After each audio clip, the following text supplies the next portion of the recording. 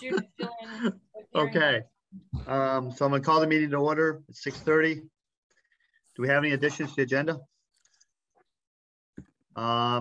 There is a couple, yes. Yes, I see that. ARPA, planning for ARPA, and personnel matters. Okay. So I'll write these down. The ARPA is where we give away the bushels of money, I believe. It is, and it's something Carl asked for, and I had forgotten it until after I put the agenda out, but before I did the minutes, so had to add it. Yeah, okay, that would be good to refine that concept a little bit. You're going to do the minutes now? Good. Me? No, I'm refining the concept of the bushels of money. Oh, okay. Okay, review of minutes, February 28th.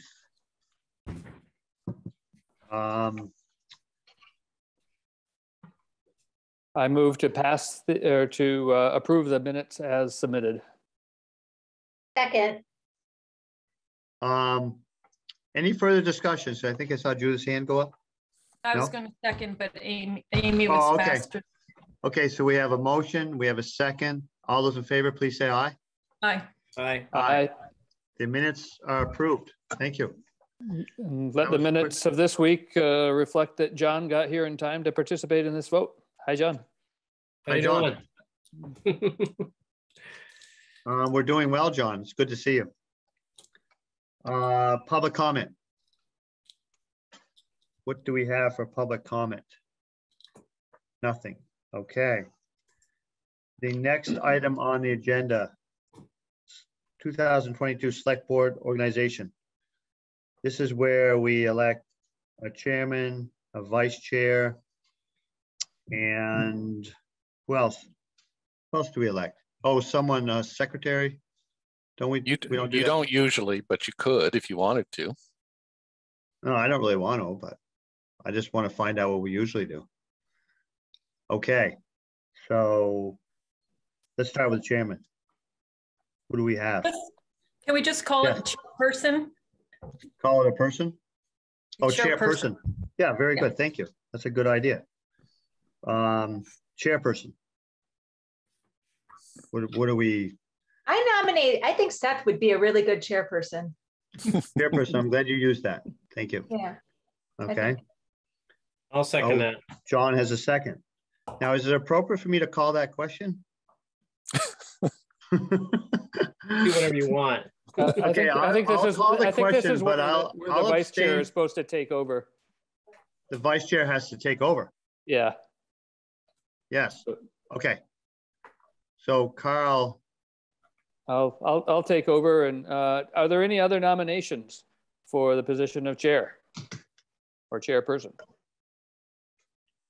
Seeing none, let's proceed to, is there any discussion? Seeing none, let's proceed to a vote. All those in favor, please say aye. Aye. Aye.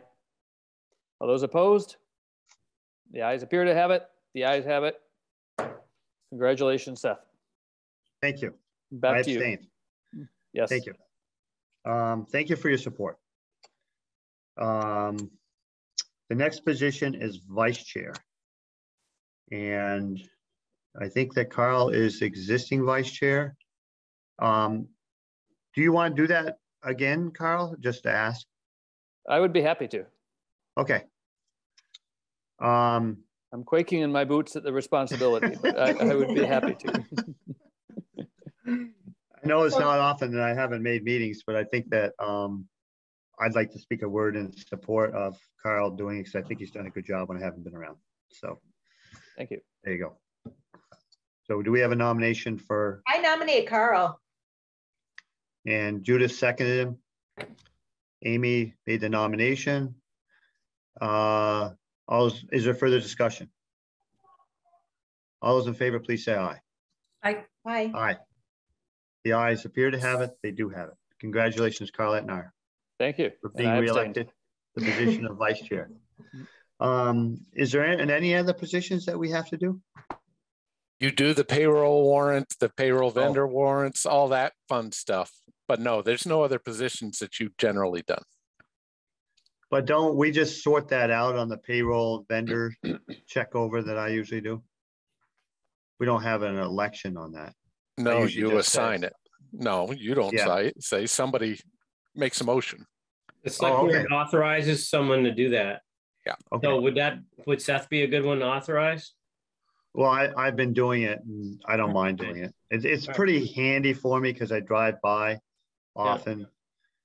And, you know, I know that we're going to have a change in positions in the office, but that doesn't change the fact that I do drive by often and it hasn't been too inconvenient for anybody to have me do it because I'm in the area. Mhm. So I make a motion, we authorize Seth Gardner to sign payroll warrants, payroll vendor warrants, and necessary expense warrants when due dates don't align with meeting dates. Nice Yeah. motion. Second. I'll second it. All those in favor, please say aye. Aye. Aye. I abstain. Now, the way we've done it in the past when I couldn't make it, and it has been a few times, is Bruce has done it. Do you think we should have someone else, Bruce, in line because you're going to be gone? We will have a treasurer, but the treasurer shouldn't be checking anyway. But we have John that lives handy by. John's fine. You used to have Casey do it. That's right. That's why I'm bringing it up. We had Casey do it and he was handy by. John's handy by. What do you think of that idea, John? Well, I'm handy by most of the time. I may not be that handy by like in April, but Yeah, but most of the time, yeah, I don't have a problem with that. I mean, I'm around most of the time, but there's Yeah. been a few times I haven't been. And then we have Bruce at the moment, but you know, that's coming up and that he won't be here, but at least you'll be around. So I think that we should do that. Unless Carl's wound up to do it. Well, Carl's far away, kind of. I'm Right, on Carl? the opposite side of town. And Yeah. the price of gas is crazy. Right. And mass transportation is not going to play into it very well because he lives kind of out of the way. He drives an electric vehicle though, so he's Well, safe. Well, the electric vehicle is good. Yeah. No, I think it's fine to have John do that. It's fairly efficient because he's close. So we're being Yeah. energy conscious too. Yep. Okay. He can walk down here. We're being health conscious too. I almost died doing that today. Mhm. Do we have to have a motion to have John as a stand-in? Yes. Okay. So we need a motion to, I nominate John to be the stand-in for that motion that he just so eloquently worded a moment ago. okay. Do we have a second on that? Amy seconded it. All those in favor, please say aye. Aye. Aye. The ayes have it. John, you have a new position. All right. I Okay. feel the power surging through my body. Wow, really? Yeah. Oh, It's a okay. tea I'm drinking, actually. What kind of tea is that? Okay, so then we have to adopt the 2022 Select Board Rules of Transaction. Are these the same as 2021? They are at this point, other than saying they're 2022. Okay. So I don't, okay. I have a tiny suggestion just to make them clearer. I was looking through them earlier and realized there's a term in here that I don't understand. And I think we could fix that. And but if we decide not to do it, it's not a huge thing. Let me just find it again. It's in section 5.11. So the last paragraph in section 5, the final sentence begins, a transcript of the minutes or a summary of discussion will not be kept, et cetera, et cetera. A transcript of the minutes, I talked with Bruce about it, and he said basically it's a transcript of the meeting. And since the phrase a transcript of the minutes is incredibly opaque, I suggest we strike of the minutes and just call it a transcript or a summary of discussion will not be kept. Other than that, It I will think we're not be fine. kept? Will not be kept, though the full sentence reads, for a meeting unless specifically requested at least 24 hours in advance of the meeting. And there's a statutory citation there. So I'm sorry, could you just repeat how the sentence will appear now at what you're proposing? What I'm proposing is that the sentence read, a transcript or a summary of discussion will not be kept for a meeting, etc. But we are keeping a recording. Yes, yes.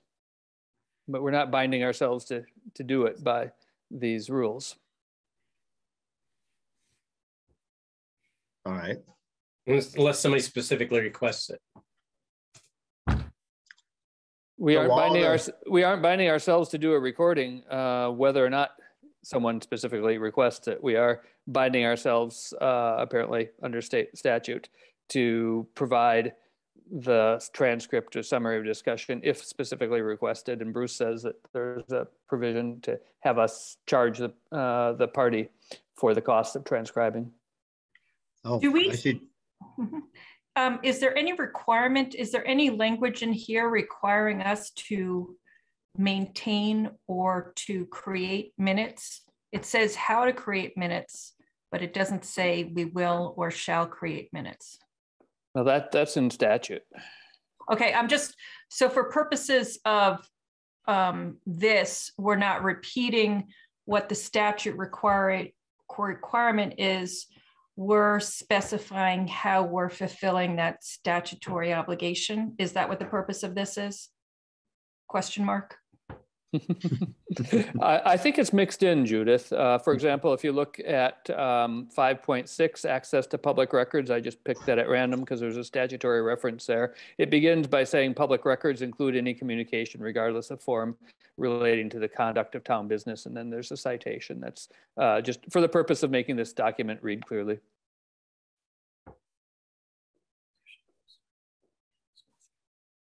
Okay, the reason why I just ask is because absent understanding what minutes are, the first sentence and the second sentence might appear consistent. So minutes are one thing, and then a summary of discussion isn't the same as minutes. That's correct. And a transcript isn't the same as minutes. And a transcript isn't the same as a summary of discussion. That paragraph has 3 different concepts in it. Okay. It's not very clear to me, but if others are okay with that, that's fine. What do you think, Bruce? I want to ask our resident legal expert. Judith is also My a 30 legal years expert. of experience, but that's okay. No worries. No offense taken. What are you saying, Bruce? All I was going to say is that these were brought in. This is what we had when we started. Right. We haven't overthought this. Right. Yeah, I'm fine with it. I just. No. I appreciate the discussion actually, but I'm not sure where we're going with it. Yeah. So. As long as we understand that minutes are one thing, and then the summary of discussion is something different. It is, right. I get that. What are you saying, Carl? Oh, yeah. If there's objections to it, I will happily be at a retreat. This is not something worth spending any more of our time on. But seems like people are amenable to it. So I would move to adopt the select board rules of transaction from last year for this year, while amending them by removing the phrase of the minutes in 5.11. Okay. I'll second that. All right. All those in favor, please say aye. Aye. The ayes appear to have it. They do have it. So we've adopted the 2022 Select Board Rules of Transaction. The next thing we're going to move to, D, is the town meeting review. I'm just going to see where we are for time. Quarter out, right? Right on time. Right on time. Okay. So what are we going to review? Everything passed. Does anybody have any questions, comments on what happened? Yes. I would just like to commend Rosie and all the BCA and all of the people who volunteered on that day and evening to count votes. And the school board vote took place at the East Montpelier polling site, and folks were there until 1:30 at night. And I really appreciate all of the hard work and effort that went into it. And I think that Rosie maintained good spirits and good order and lots of patience. So I'm not sure about the good spirits, but she definitely was there a long time. You ran a tight ship, and she almost talked me into coming back that night. I'm glad I didn't now. Well, I was there until 1 a.m. and I can vouch for the good spirits. So Oh, here, well. here. Well, Rosie, thank you. Thank you, Rosie. Thank you, Rosie. It was a lot Yeah, of work from well what I done. understood. Yeah. It was a lot of work. I don't know if there's some way we can make that better next year. We need to talk about that. We Yeah, think, yeah, the bottleneck at the end was a tabulator, and apparently we're not going to use that tabulator in any further elections. We're getting new ones in. Oh, we'll have good. new tabulators next year, and then I've convinced the school they need to buy their own, so we'll have That's two of them to use. Yeah. And so those will be ones that are owned. We by the won't be school. bringing them There will in. be Yeah. one owned by East Montpelier and one by the school. Oh, good. And you think that'll make things move more smoothly? Yes, These tabulators are pretty old, aren't they? they are. They can't Yeah. find parts for them anymore, which is why we're getting an upgrade. Are they expensive? Just out of curiosity. Really? Oh, they're about $5,000. What? Yeah. No But kidding. considering no one's ever bought one for 17 years, and you folks don't have to pay for it. The state provides them for us. Yeah. Well, it sounds like a worthwhile investment. I mean, if they last that long. Yeah, and we're gonna take the new ones anyway. They're gonna provide them for us, right? Yeah. And the new ones will make our jobs easier. For example, they can keep track of ballots with write-ins on them. Now we are manually separating out Oh, that's ballots right. with write-ins. Yeah. And we may be able to save money by printing our own ballots as well. Okay. Which would be cool. Right. And the other good news was we had a lot of people voting. Yeah. 800, right, or something? Mhm. So that's roughly a strong third of the possible voters in East Montpelier. So that's a pretty good turnout for a non-election year. So that's that was a good thing. A non-election, well, Non-presidential. non-presidential year, non-presidential election. So is there anything else on the town meeting thing? I saw that the constable position is now going to be appointed. Is that correct? And that was about 9-1 in favor of appointing versus elected, which is pretty overwhelming. Anything else? Carl got reelected and John did. Congratulations. It's right down to the last second for me. They're voting. It must have been this huge write-in campaign. Yeah. I think the person they were voting for was called Not Him. Wow. Well, yeah, I can't go into that anymore. That there wasn't much competition. But thank you again for running such a strong campaign and winning by such an overwhelming margin. But was there anything else that the town fire truck got passed overwhelmingly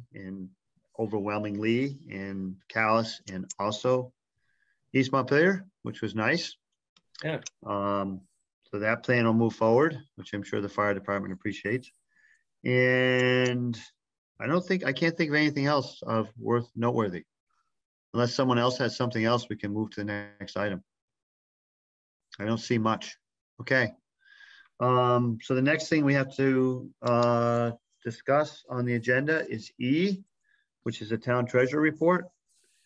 And Dawn's not here that I can see. And I don't have a report in front of me. I'm at my different location here. And the other computer wouldn't work. So don't think I have it. But is there anything that we need to know about, Bruce, on that? It looks remarkably similar to the one you saw last month. Yeah. February is a pretty lightweight month in terms of expenses, so. Right. Or collections. Mhm. Yep. Yep. Okay. Does anybody have any questions on that report? It's probably, you've got a copy of it on the screen. John, I see you looking at it. I am. I'm trying. I don't have any issues with it. All right. Okay. All right. Amy's exchanging her nose, but that doesn't mean she's has any questions. Okay. So are we a little bit early for the hearing? I see Joanne Garten is here, Jeff Cueto, Paul Kate. We're 8 minutes early. We could fit something else in. What about the annual highway financial plan that we have? Isn't that the usual plan that we have to sign off on? It's the usual plan, just in a new form this year, a stripped down form. Oh, stripped down. Okay. Yeah. There used to be 4 columns. Now there's just 1. Okay. I think you need a motion to pass it. Is that correct? That is correct. Okay. Does anybody want to make a motion to pass the annual, or do you have questions about it? I move to pass the annual highway financial plan. Okay, we have a motion. Second. And we have a second by Carl. So just so you understand the motions, yeah, you're authorizing me to sign on your behalf. Very good. Oh, I could sign it on Friday if you want. No, it's not your behalf, the board's behalf. Board's behalf. Very good. In the old-fashioned version, this had 5 slots, and you all signed it. Got that. I don't have it in front of me, so I'm being a little off the cuff here. So what we're voting on is for Bruce to sign it in lieu of the select board members. Is that correct? Yes. I think so. All those in favor, please say aye. Aye. Aye. Aye. Bruce is going to sign it. Okay, we got rid of that. We could do K, because that's another rubber stamp, basically. Yep. Yes. Has the road foreman signed off on this? Because I don't know if, I guess I would like to hear a representation regarding our road and bridge standards. Well, the road and bridge standards are the ones the town adopted in 2019. And those wouldn't change for any reason. The only thing that is a wild card here is whether our network inventory is still up to date, and it still is this year. It may not be next year. Now, what does it mean by network inventory? That's a combo phrase because it means a couple of things. We've got a culvert inventory that's nearing the end of its life. You now have that essentially the inventory that was done for the municipal roads general permit. Yep. That gauges every segment of every road for its compliance with the stormwater expectations. That's also part of this inventory. Yep. So basically what it is the way it phrases it here is your conditions of the roads. That's something that CVRPC does at the same time it does its culvert inventory. And then you add in that erosion segment stuff. So those are the 3 elements that we have. Yeah. And the oldest of them is that culvert inventory. That's from 2016. Okay, and the culvert inventory, just to be clear, is the culverts that actually are in the road. We're not talking about stack of culverts back at the town garage. Correct. Correct. It actually is every single culvert that we have is reviewed. It's reviewed by size and condition and whereabouts. Yeah. And that's from 2017? 2016. Yeah. Does that constitute an up-to-date inventory of culverts? At this point, it still does. But as I said, it's whether it'll still be good for next year is a question. Almost certainly not for 2024. regional planning handles this stuff for us. And there's a deadline at the end of this year to deal with the municipal general roads permits that regional planning is sending out probably within the next month, updated information on how we're all going to handle this in our region. And we'll wait on that and move forward with it. Yeah. So the that 2016, does that include an estimated cost of repair? Essentially what it is again, this is regional planning bought us subscriptions for the RSMS service out of Maine. And that RSMS service has all our roads in it, and the costs of a average segment of road, whether it's gravel, whether it's 24-foot paved road like Town Hill, or a 22-foot paved road like most of the others, that's all in there. And that's what essentially is considered the cost element. Yeah. And is that from 2016 or current? So it's updated as time goes on for when work is done. That's one of the requirements for the municipal roads general permit that came in 2017, 2018. So okay. This is all, oh, sorry, go on. The reason why I ask is the certificate of compliance requires that we certify several things, one of which is that we certify that we do have an up-to-date highway network inventory, which identifies location, size, deficiencies, condition of roads, bridges, causeways, culverts, and highways related retaining walls, class 1, 2, and 3 town highways, and estimated cost of repair. So is that an up-to-date estimated cost of repair of the roads, bridges, causeways, culverts, and highway related retaining walls? As we understand the phrase, yes. And that you couldn't possibly ever calculate the cost of repairs for every single culvert in the town and every single bridge. So what happens is the towns put aside a certain amount of money every year to maintain their bridges, culverts, and roads. And then the planning commission comes out, sends someone out, and the road foreman, at least where I used to work, the road foreman would go out with an iPad and take pictures of areas that have been worked on and repaired. And then the town puts together their budget every year, what the road foreman considers as adequate for that road. They put together projects every year, which we have listed here. And then that is sent forward to VTrans, and VTrans approves it. That's the way everybody does it. And you can't catch up with all the culvert issues, and you never know what a culvert replacement is going to cost you. You look at what we've been trying to do for the last 2 years on that culvert on is it on right. What roads? That's Center Road. On Center Road.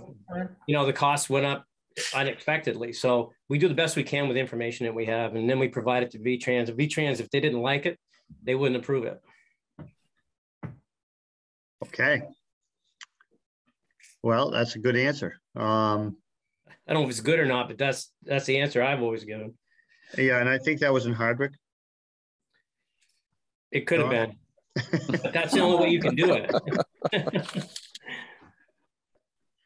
Okay, so is everyone happy with the answers to the questions that you had about the consideration of annual certification of compliance? Because we need to move on from that, or? I move to authorize the town administrator to sign the certification of compliance for town roads and bridge standards and network inventory on behalf of the select board. And we need a second for that. I'll second it. And we have a second from John. Any further discussion? All those in favor, please say aye. Aye. Aye. Aye. The ayes appear to have it. They do have it. Okay, so now, because we're around 8 o'clock. 7. Oh, 7 o'clock, sorry. We are ready for the special joint public meeting with Town Tree Warden on East Montpelier Shade Tree Preservation Plan. So welcome all of you. I see tree wardens here, Paul Kate. I see Jeffrey Coetto, and I also see Joanne Garten, and I see the road foreman's iPhone. Is there anybody else from the tree committee? Oh, Steve Justice. Welcome to our special hearing. So I'm opening it up. Who wants to speak first? I can. Okay, Paul. So do we have to have a time when we open this? Is it? We're opening it now. Okay. Now, I don't know if there's people here to speak. I see some names I'm not familiar with on the screen. They may have questions about the plan. I've read the plan myself. I'm sure other select board members have also. We probably have some questions, discussion, but I would like to have the public first. And I do see some names here. So if you're here to tune into the hearing and you have a question of the tree warden or anybody else that's here, can you please step forward? I do see some names here that I'm not familiar with, so maybe they're here for the hearing. I suspect some people may be here to see what's happening, and then they probably have some questions afterwards. Okay, so why don't you tell us what's happening, Paul?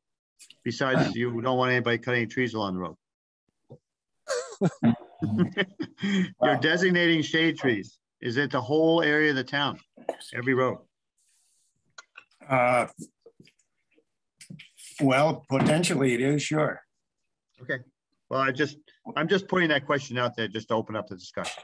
Okay. So I read the plan and it looked like what the statute says is they've changed the statute.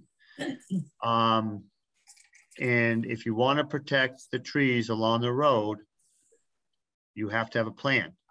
And this is your plan. And it designates every tree within the town right of way over 4 inches as a shade tree. Now, maybe my perception is off, but it looks like it's on every road in East Montpelier that has trees on. Is that correct? All Yeah, the town roads. What's that? All the town roads. So it Yeah. wouldn't apply to state highways, for No. example. Right. Right. Town roads that have trees along the side in the town right of way, they're over 4 inches. Yeah. Essentially, this is not changing things very much from what existed before 2020. Before they changed the statute. Yeah, they changed what the tree warden's jurisdiction was by going, instead of whatever was growing on in the town right of way, and said, well, this is just for the only place the tree warden would have any jurisdiction would be where you have trees that were planted by the town. Well, you know, we have relatively few trees planted by the town. So essentially you'd be saying, well, the things that you've expected the town tree warden to do in the past wouldn't probably happen very often in this situation, where you don't have any jurisdictions on the road right of ways, which has always been the case in the past. Yep. So it doesn't really change that part of it so much. And you know, sometimes there's some contrary wording, if you will, or just interpretation in the past that, you know, they were trying to straighten out some of it, and some of it didn't get straightened out, you know, to the satisfaction of those of us who are trying to do the work. So essentially we're not changing the jurisdiction. We're just taking advantage of what they put in there as probably an afterthought, you know, to deal with trees that weren't planted by the town. Right. So You know, if you're in Burlington, you know, the trees were probably planted by the town for the most part. Right. Yep. But in most of rural Vermont, that's not true. And you have relatively few trees that were planted by the town. They may have been planted by the farmers back in the late 1800s. And that's how we got a lot of our large roadside aisles of maples. But that would have been, I'm sure the town wasn't back in that, and there weren't tree wardens dealing with that at that time. So that has a different background. So what are you trying to interpret that, I guess, is the question. And in this case, the League of Cities and Towns lobbied for this arrangement. Well, because the confusion of the definition of trees that are planted by the town. So basically, it's very hard to prove that the trees were planted by the town along the roads. So to protect those trees, the big maples, etc., they said you have to have a plan. If you have a plan, then you can designate those as shade trees, and then they're protected, and the tree warden can say aye, yes, or no. Correct? I mean, if you just said, oh, we're just going to protect the trees by the statute, which is the trees planted by the town, there's very few in East Montpelier that are planted by the town. Almost very, very few. So anyway, so they were trying to clear it up because it was confusing before. This is less confusing and passes off the duties a little more clearly. So basically, if this plan passes, though, I'm a little queasy about it because it takes rights away from landowners to have trees along the road. That I understand that before 2020, that was the same. It was the same case. You always had to call the tree warden to cut a tree. Now, if you had sections of roads that were not in the shade tree preservation plan, the landowner would have a little more right to cut the tree that was in the town right away. Essentially, all you're doing is checking with the tree warden to see if you've got a problem with it. And a lot of times you wouldn't. Right. But it's also, of course, at this point, you know, the town's roads are all busier than they used to be and stuff like this. And the road foreman, I'm sure, doesn't want people out in the roads unnecessarily, especially if they aren't skilled to know what they're doing. And, you know, you would have a public hazard there. But you see, that's what happens when you're trying to update things, and the whole situation has changed over that period of time. Yeah. So, but you still have your town right of way, which the owners own the trees, or best we can tell. I don't know how that would work out in all court cases because I don't know how it's worked, but it's not something that you would normally have an issue with, because the landowner, I mean, the town holds the easement to deal with the maintaining the roads and ditches and all this kind of stuff. Right. And so that in a way, that's a carve out from the landowners.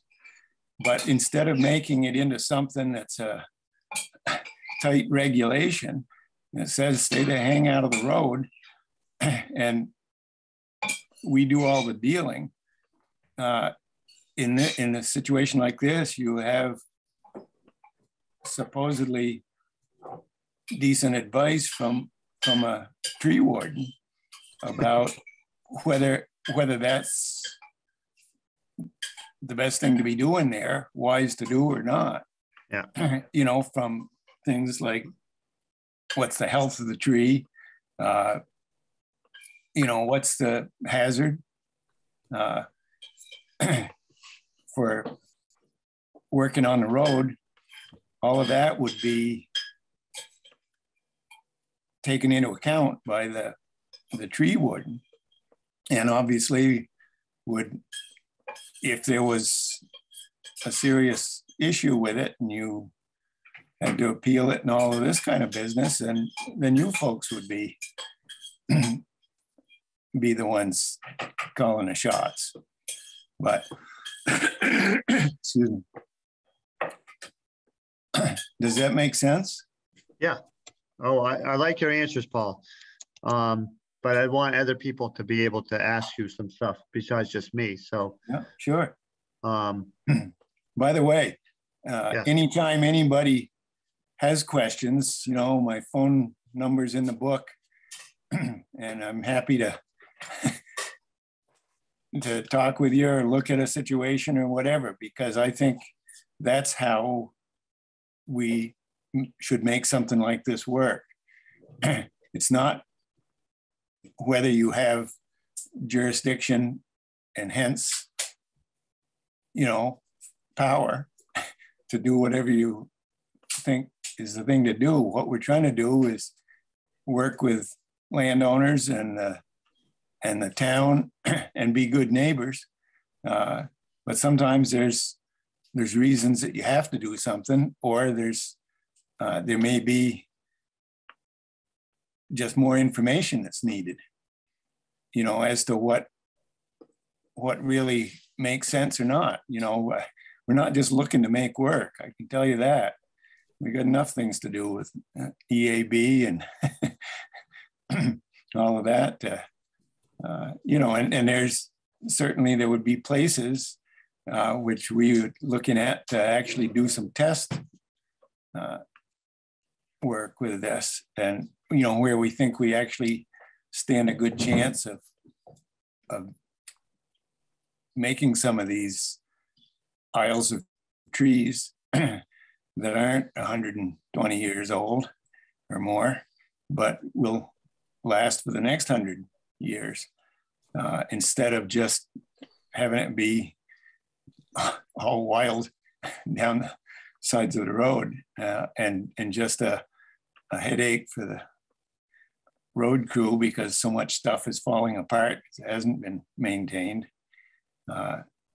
And so, shoot, anybody who's got questions. And by the way, Jeff Cueto has done a lot of the work with writing this up and everything.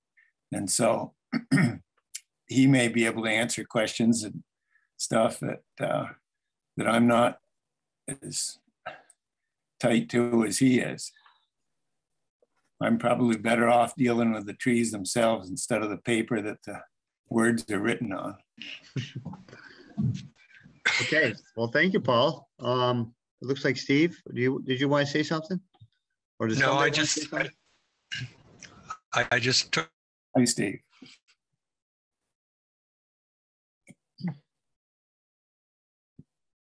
So Guthrie, you're on here, right? Yes. Do you have any thoughts about this shade tree preservation plan put together by Jeff Cueto and Paul Kate, et cetera? I do like the aspect of the no need of a tree warden. I do like that Paul has to be involved to a certain amount, but like I think what you were getting at, Seth, having all the trees in town that are over 4 inches considered a shade tree seems a little aggressive. Yeah, there's plenty of species that I wouldn't even consider a shade tree, and they grow rapidly anyway. Right. They don't have any value and such. So that's kind of my catch-22 of it. I do like to have Paul involved. I think Paul will vouch for that. I use him quite often as far as getting permission to take out or remove anything with any size to it. But it does make me nervous to think of all the trees along every bit of road that are over 4 inches. That's a lot of trees. I mean, we just went through into the ash tree inventory similar to this, and that was a couple thousand. So Right. all of a sudden, I'm the same way. I like the concept, but then I think to myself, oh, those two dead maples are right on the edge of up on Snow Hill Road, right on the edge of the town right away. Geez, you know, but you know, I suppose that, you know, Paul is not far away and we could come to some kind of, you know, discussion on the trees, and we would get clearance to cut them, I assume, with your Guthrie's involvement and Paul's, you know, so the discussion doesn't really hurt. It's just that it is daunting. So anyway, I see Carl has his hand up. Carl, are you muted? Judith had her hand up first. Oh, who did? Judith. Oh, Judith. Oh, go for it. I'm sorry. It's okay. What's the extent of the right of way beyond the road border? Like how far beyond the edge of the road? Traveled right away. It's not necessarily anything to do with the edge of the road. It's from the center of the road. And it's either 3 rods or 4 rods throughout town. It's mostly 3 rods, isn't it? Some roads are 4. Are there? So that's 49 and a half feet. That's 3 rods. It's 49 and a half feet. Right. Right. 4 rods is 64 or whatever it is, something like that. Yeah. 16 feet to a rod about. So yeah, 16 and a half feet actually. The so majority of the roads that this would apply to would be 3 rods, which is the 50 feet. 50 feet. So 25 feet from the center. So 25 feet from the center of the road, Judith. Yeah. Yeah. I'm just trying to, you know, on average with your 3 rod road right of way, no, 3 rod right of way, how, I mean, for the majority of the roads, or can you even say this, that you'd be looking at, you know, 4 feet, 2 feet beyond the road surface? At least, I understand what he's saying. I'm just trying to address your concern that if there's a property owner that might think, golly, this tree is on my property, but in reality, it's also within the right of way, for them to envision the location of the extent of the right of way. Yeah, so it's 12 to 15 feet, depending on the width of the road. Right. That's like up on your end of North Street that you live on. There's a lot of right of way outside of the road. Yeah. Okay. That you would be shocked if you went and measured it. Okay. Thank you. But where I am, the road's around 25 feet. So that's half of it. So you measure, you know, 12 feet off the edge of the road is about the extent of the right of way. About, you know, because we measure it often. Carl? Yeah, so Seth, you started out by asking questions from townspeople, and I think it was a good move to allow a presentation from the committee to get the ball rolling here. The select board and the people involved in putting this together have already had an opportunity at a select board meeting to discuss this. We do have, as you pointed out, some names that are not familiar with us. Could we just open it up one more time and just be quiet for a while, those of us who've already discussed this, to allow some room for other people to ask questions? Sounds good.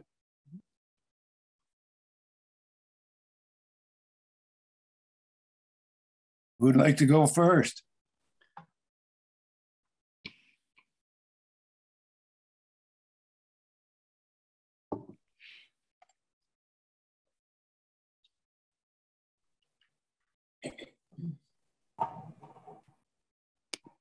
Yep, I see Joanne Garton's hand is up. Hi all, I'm Joanne. I work with the Vermont Urban Community Forestry Program, so I'm not an East Montpelier resident. This is just a clarification.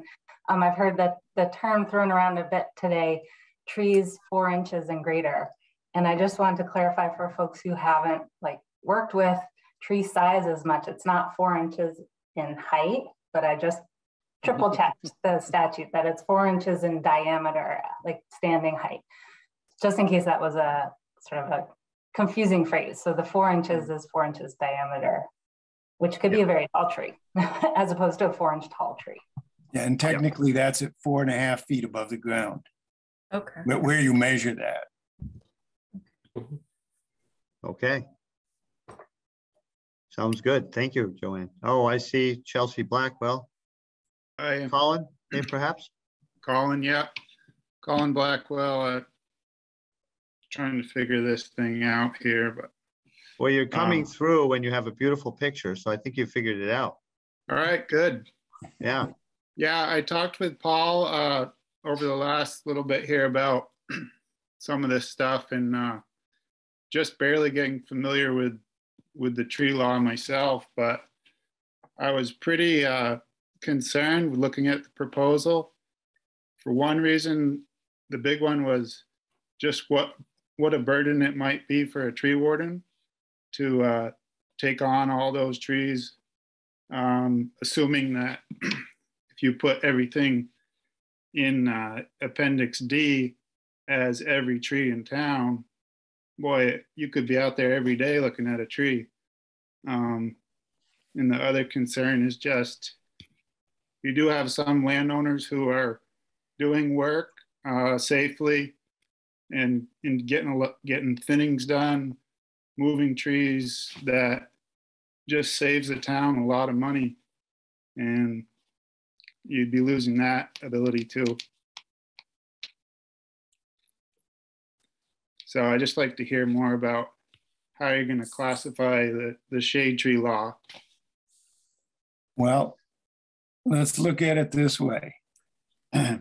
There's not,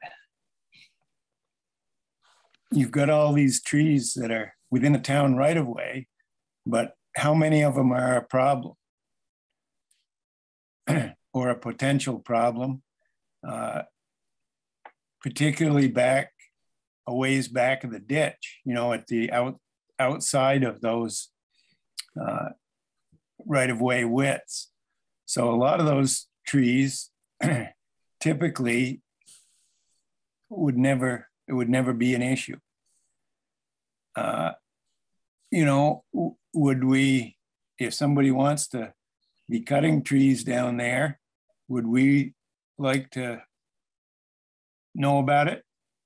Yes, we would, simply so that, you know, Guthrie knows that there's work going on there, but it doesn't mean that the tree warden is going to be out supervising everything up anywhere in town.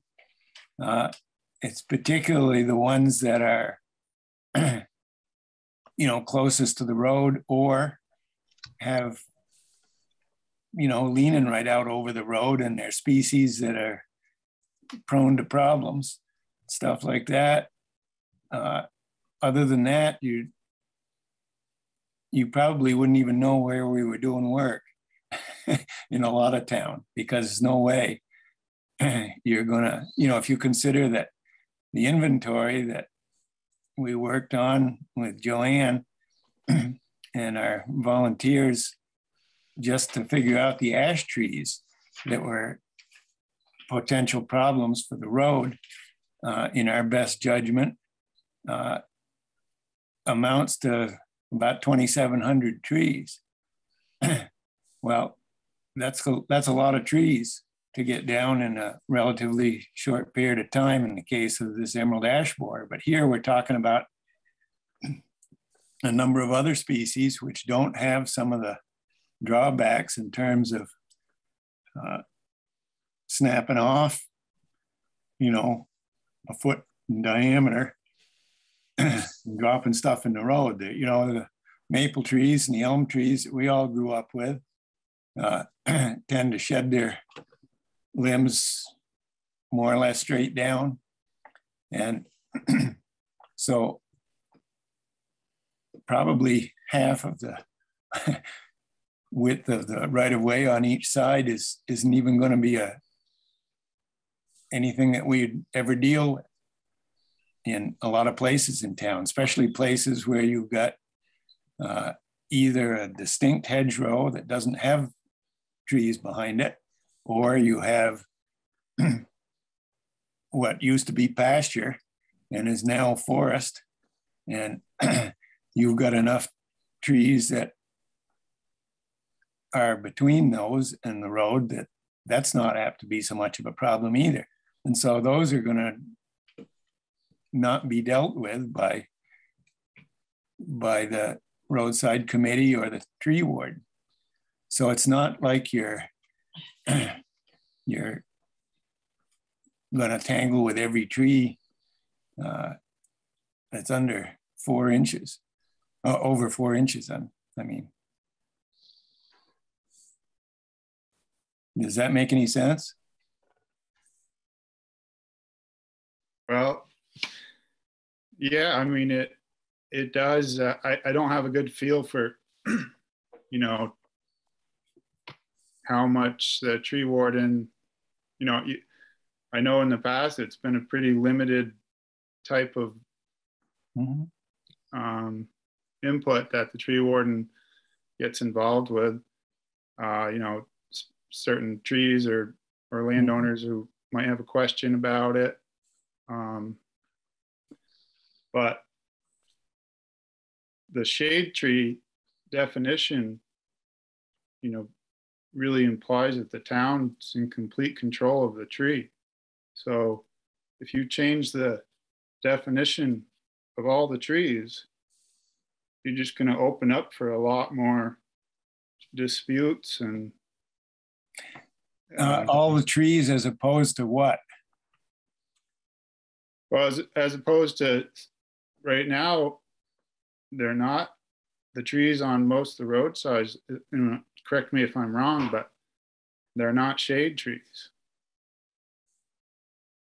Well, they're not planted by the town. So the statute defined it. The new statute defined that the jurisdiction by the tree warden was just over trees that were planted by the town, in the town right away. So this is why they're coming up with a plan, because it extends their jurisdiction over all trees rather than just trees planted in the tree right away. So that's what the new statute says. Under the old rule, which was before 2020, the town tree warden had jurisdiction over all the trees in the town right away, whether they're planted by the town or not. But it was pretty gray. So they tried to clear it up by making the definition more defined. So the town tree warden, et cetera, has come up with this plan, as you point out, Colin, that protects all the trees over 4 inches in the town right away and calls them a shade tree. And you're exactly right. That's true. So let's take up Colin's questions and refer back to the time before 2020, where we had, before this new legislation was passed, where we had essentially the same conditions as we'd have under the plan, as you've described it. Paul, as tree warden for many years during that time, did you feel overburdened by the number of calls you got out to go and look at trees? No, no, not at all. How often do you think that happened? Oh, probably a dozen, 15 times. Total or per year? Oh, well, you know, sometimes we'd go out and we'd ride around to different parts of town where there was particular questions. And, you know, we might, in the course of that, look at quite a few trees, but in terms of the number of times that I was called in to do that, I can tell you I've got a hang of a lot more time tied up in this business in the last 2 or 3 years than we ever had before. But I still, dashboard. Yeah. And you know, the original Rural Roadside Committee, you know, talking about other factors that we should be dealing with, but okay. But I would say no, and I wouldn't foresee that changing, okay. Because so much of that is, as I say, it's trees that are over in the back, or they're leaning the other way, or whatever, and it's, you know, you don't do what you don't need to do. So it'd be fair to refer to the town road tree policy as benign neglect. You don't do what you don't need to do. But if something's a problem, you take care of it. Well, yeah. You know, you ask Guthrie and he can tell you that you end up with things that you just have to solve at the moment. And, you know, basically what this would do would give us a little tighter handle on dealing with areas where we actually have considerable stems that are a problem, Right. and get them dealt with before it's in the middle of a snowstorm or a windstorm or something, and they're down all over the place. You know, because we're trying to where it's feasible, and it's not feasible everywhere in town by any means, but to actually grow trees just like the farmers did back in the late 1800s. They wanted trees there, and then be able to see that you had a future of a lot of those trees being much healthier and more species diversity and better able to withstand the kinds of stresses that they have now that they didn't have in the late 1800s that make it hard for trees. You know, and you can call it benign neglect. I guess it has been to a great degree if you're considering the majority of the roads in town, but I don't think that was intentional. I think it was just, that's the way it happened to work out. Yeah, and then, thank you. And then getting to Colin's second point about landowners who can do a good job at maintaining the trees along their roadside. Let me see if I can address that, maybe address some other issues too, just in the bargain, by asking, prior to 2020 with the tree warden system, how many complaints has the town gotten from landowners that it's just not working? The tree warden has gotten in the way of the way they want to manage their trees along the roadway. And, you know, what sort of complaints have those been? And I'm not just asking you, Paul, but anybody who's fielded those complaints, who's on the call today. I'll step up to the plate on that one. Sure. That's kind of what I was going to get at with Colin's comments as well. At some point, just the policy alone may cause people to not want to ask or have someone come out. They're just going to do it because you're not going to glue a tree back up. So I'm asking historically, what sort of complaints have we gotten about the way that the system has worked in the past?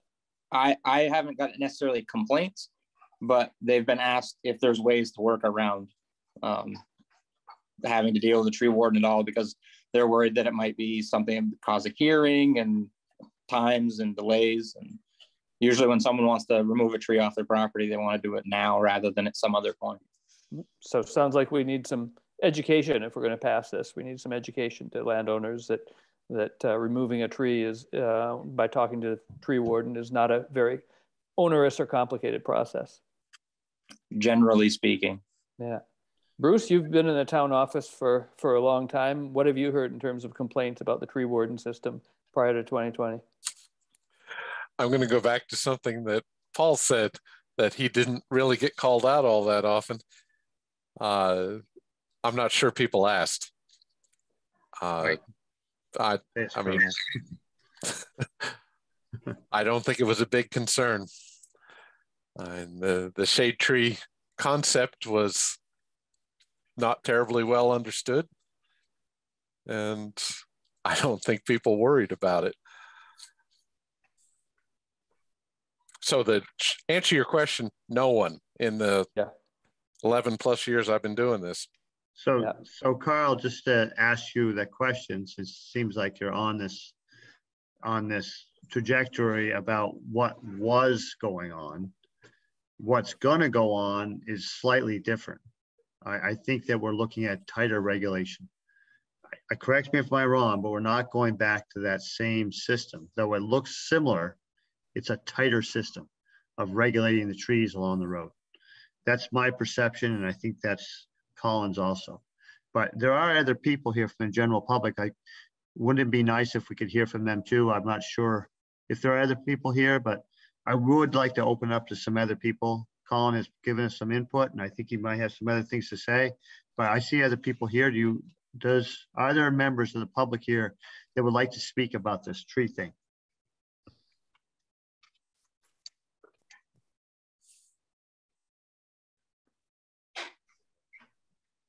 I guess not. So, okay, so back to Colin. What are you thinking, Colin, on the answers that you've gotten and Carl's fleshing out the question? Yeah. Come on. Let me check. Am I on right now? Yeah, you're on. Yeah. Okay. Yeah, thanks. Well, my first thought after reading, the proposal was, could it be done in a way that presents a new proposal with objectives the town has to have a shade tree preservation plan without the broad defining of all trees, shade trees. And so you say, well, because the thing is, it's still the town right away.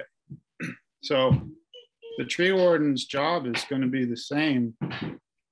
If a tree's in that right away and it's a hazard to the public, it doesn't matter if it's a shade tree or not. It's still the tree warden, and then the select board beyond that, as far as I can understand, has the authority. Maybe that's the whole issue here, that it's somehow written that that authority doesn't exist anymore. But I would assume that in town right away, you still maintain that authority. Therefore,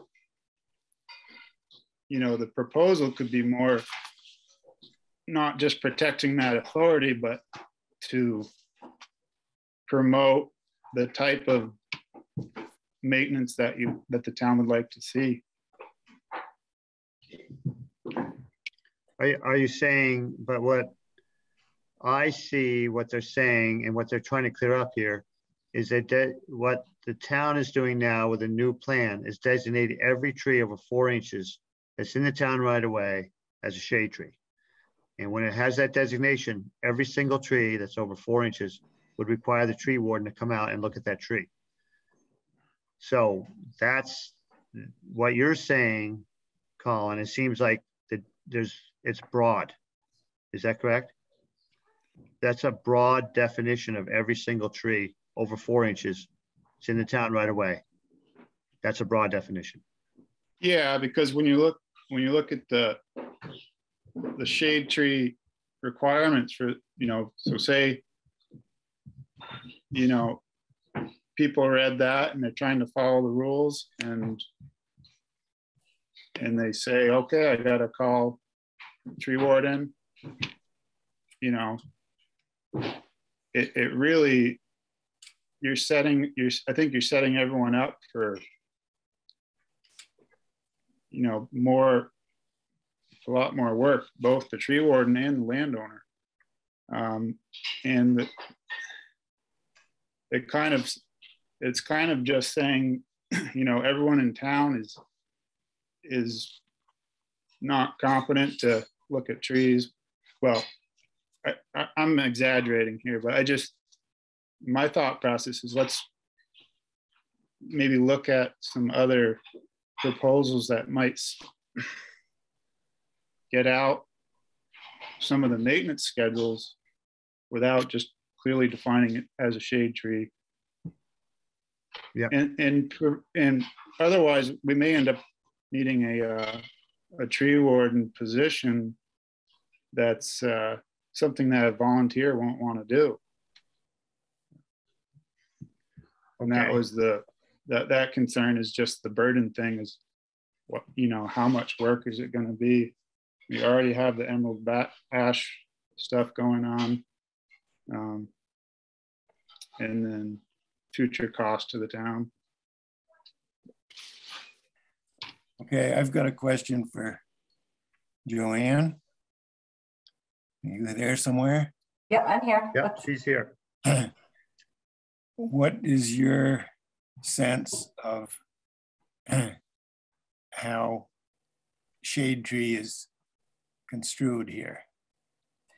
Sure, yeah, to kind of go back to something Colin was just talking about, there's a fine distinction there that if the trees, all trees over 4 inches diameter at breast height are designated as shade trees, which is what's proposed, then yes, the tree warden needs to be involved. And it may be coming to look at the tree, it may be a phone call, it may be all kinds of things. But the difference, if those trees are not designated as shade trees, you're right, the town does still manage the right of way, but the tree warden doesn't have to be involved. It may be that Guthrie and Paul end up chatting anyway, but there's no like requirement that if those are not designated as shade trees, then the tree warden does not have to be involved. So that's where the distinction is of designating them as shade trees or not.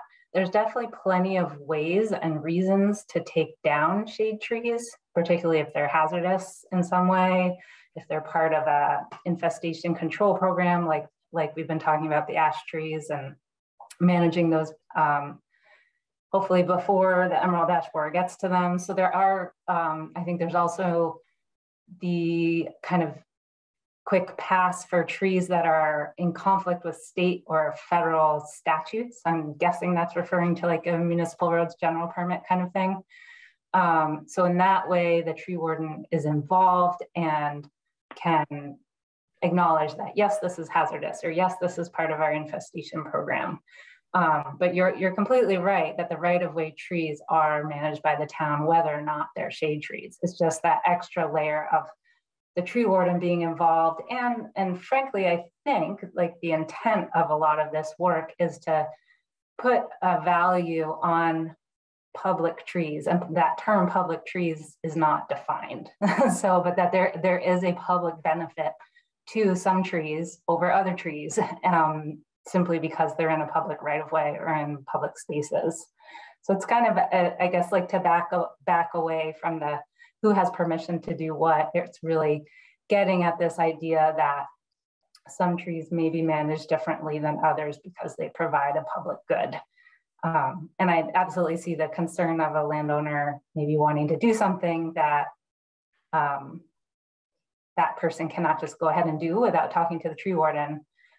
But at the same time, there's a lot of ways and a lot of reasons to remove trees. And I think Paul was getting at that a little bit. I don't want to put any more words in your mouth, Paul, but about species selection and which trees will grow to be the larger trees.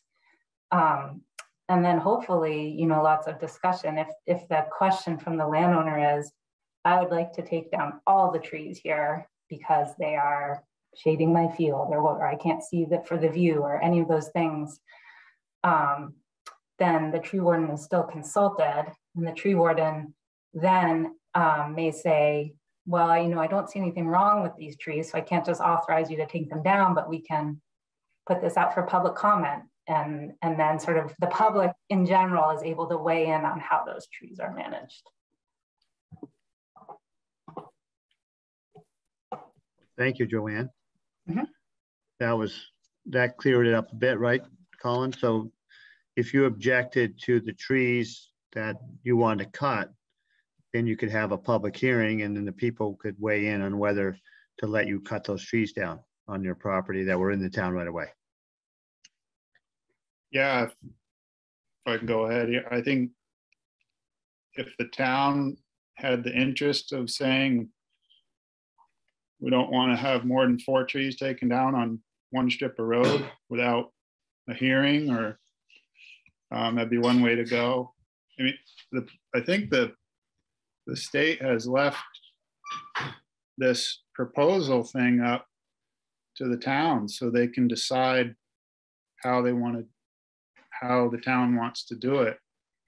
And so you could get real creative with it, but it is complicated because it turns around and catch you in a different, you know, you might have someone who really wants trees and, you know, doesn't want to see a single tree taken down. And that's important for that landowner. So I can see why it's difficult. But I think the broad sweeping, let's call them all shade trees, you know, historically that term has been for a tree that a city planted, and it gave that city or village the right to, you know, it's a fine to damage that tree, even to take an axe and, you know, put a mark on it, you could get fined. And so, you know, how much do you want to bring in of that to just our back roads and our, you know, country road setting? Yeah, well, so we've kind of used up time, but I hate to end this discussion because it's pretty interesting.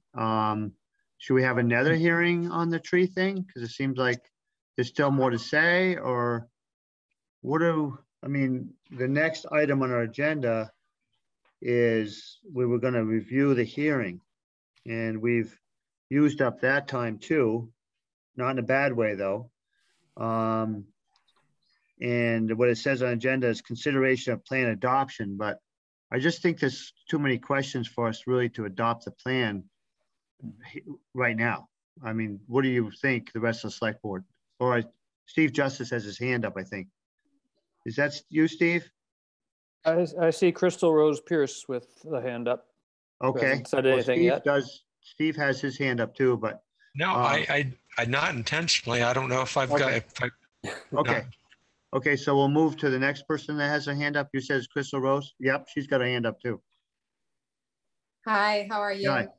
I'm Crystal Rose Pierce. I live in Shelburne actually, so I'm here more as an observer. I'm very interested in governance around the state, so I'm just observing and listening to the process. I'm an advocate for technology and for technology platforms and how we can create more efficiency within government. And I'm just as a question on how you plan to implement a potential new role as the tree warden.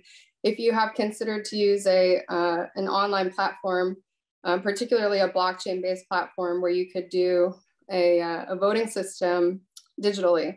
I am a technologist, so I build AI and blockchain-based products, and there is a free AI that exists where you can take a photo of a leaf of a tree and it will identify the species. So it might be easier to be able to send it through at least one layer of technology before going through a person and then going through the process of voting and having to have a town hall meeting. I just wanted to put that out there and ask if you had considered maybe building a technology platform, or if the city has given you a budget to do that. Well, we haven't considered that yet, but you know, if we implement the plan, obviously we'll have to get more technology involved, because it looks like it's going to be a more complicated situation to deal with in the future. It'll be many calls, and we'll probably have to move some more technology. There'll be more hearings, et cetera, et cetera. This is following in line with Colin was saying. So that's a good thought, that maybe we should be moving in that direction, but we don't really know yet, because we still have to finish up this hearing and then decide what we're going to do with the plan that's been brought forth. So thank you for that, Crystal, and we'll definitely keep that in mind. Great, thank you. Yes. So just to move along, because it's getting late-ish. Seth, could I just mention something? Absolutely. I heard the word hearing a few times, and just to clarify things, under the pre-2020 process, the tree warden had to do a written decision and hold a hearing, which is what we were doing with the ash trees before. Yes. But with the current process, the tree warden makes a decision without a hearing. And the only case where you have a hearing is on appeal of his decision to the select board. So normally the process doesn't involve a hearing, and I'd look at it as a more simple process given that. And relative to workload, I just want to say, I mean, if we look at the history, I don't think there's a tremendous amount of private tree cutting along our roads. You know, certainly the road foreman's active with tree cutting, but I don't see this as something really onerous. And we had talked before about getting a deputy tree warden to help Paul, which would kind of, spread out some of the workload. So I don't think it's a problem. And my main concern, I mean, the way we structured this was to try to provide blanket protection for these trees as they were protected before by doing the 4-inch and larger on all roads. And it's just sort of a free fire zone right now in terms of landowners doing it. So if you don't provide that blanket protection, then you just aren't protecting the trees. So, and you're not protecting your options for the future. That's that's really the basis for some of the work that we're trying to do, is to hopefully cut down on maintenance in the future by planning it out a little bit. Which is sort of what we were doing with U32 and the hedgerow there. The Withens property in the center, we're trying to actively manage these roadsides. So, looking towards the future, we won't have these conflicts. So, but we're certainly not going to be doing what we're doing in the center on all the roadsides everywhere in town. Right. So you got your hand up. Yes. So Seth, you were asking for procedural suggestions. Yes. I think that this committee has done a good job of putting together a plan that seems to work well for the town for protecting public trees. And I recognize that our discussion is not over, even though we've used up the time allotted for both the hearing and our discussion of the hearing. And from what I understand from Bruce's select board memo, there's not a real time crunch after this hearing for when we adopt this plan or take further action on it. So given that we have some other significant things to talk about tonight, I would recommend that we move on and schedule not a further hearing. We've done the hearing, but we schedule a further discussion in the select board, which of course everybody's welcome to come back to and join us on of this at a meeting in the next month or 6 weeks. Can I ask Bruce a procedural question? Seeing as there are people who have participated in the hearing, or at least attended the hearing, I think they may have to be notified of the decision. So I don't know if you have to pass a clipboard around. So Bruce, you're muted, I think. It's not that kind of hearing, Jeff. Okay. There is no decision that needs to be disseminated. This is just a hearing for exactly what we're doing, getting public feedback. Yeah. And you don't have to respond to it at all down the road. But can we have another hearing or extend this hearing to another date? You could do that, or you could do what Carl said and just come back and have another discussion on it. You had to have a public hearing. Okay, yeah. So this is the public hearing. That's a required public hearing, yeah. Right. And so now you can come back and talk about it. Okay. So we don't have any time to talk about it now. That's the thing. All right, Seth? Yes. So just, Paul, Seth, I think you probably missed most of what I said. I missed it because I got something. Right. So what I was suggesting for your question of procedure was to stop the discussion for tonight and then schedule a further discussion, not a hearing extension, but a further discussion within the next month or 6 weeks. That's what I'd like to do. Okay. Yeah, absolutely. We just don't have it all wrapped up like we could or should. So Paul had his hand up. I think Kate had his hand up. Paul, did you have anything else you wanted to say? Well, I was just going to say, we had talked about going out, I believe, looking at the corner of Jacobs Road and Sparrow Farm Road. Yes. For a field trip. And if we put those, can we put those two things together? And anybody who wants to come can come, because we can, as we're looking at that site, we can talk about some of the things that we were talking about tonight. We can, but I don't think that's going to be the end of the discussion. No, I hope the discussion never ends. Yeah. That's how we're, but as far as it get this right. Hope it ends tonight, though. But I just thinking that we need the give and take, you know, and have people understand what it is we're actually trying to do and how we're trying to align things with Guthrie and and everything else. And there's a lot more to it than you probably realize. And so I'm just offering that sometimes, not that that's the answer for everything, but the field trip might be quite useful to some people to see what we're really looking at out there. Okay, that sounds good. And we'll definitely schedule that trip. But as far as the adoption of the plan goes, we'll still have another discussion about that. Absolutely. Okay, so I'm going to close the hearing for the moment, or for now, or for tonight. Okay. Thank you. Actually, Seth, I think you're closing the hearing period, correct? Yes, I'm closing the hearing period because, but there'll still be time to discuss this publicly about this plan. It doesn't necessarily have to be a warned hearing, but on our warning, we will put the discussion out there. It will be on our agenda and the public will be able to tune in and talk about the ramifications of the plan. So I'm just trying to make sure that everyone still has a chance to have input on this important discussion for the future. So for tonight, the hearing, for now or forever, the hearing is done. Recording stopped. Oh, recording stopped. Recording in progress. Okay. All right. All right. So we are not going to do that. So we have to have the conversation with Planning Commission. Zach? Yep. Is Zach still here? Yep, I'm here, Seth. Okay. On proposed zoning regulation amendments.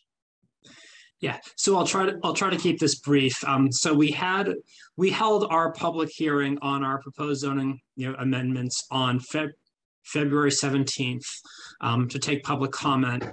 As a reminder, the big groups of changes were a large group of changes to implement the East Montpelier Village Master Plan, some smaller changes to address change in statute, and then some changes to address just identified issues where the current regs didn't appear to be working particularly well.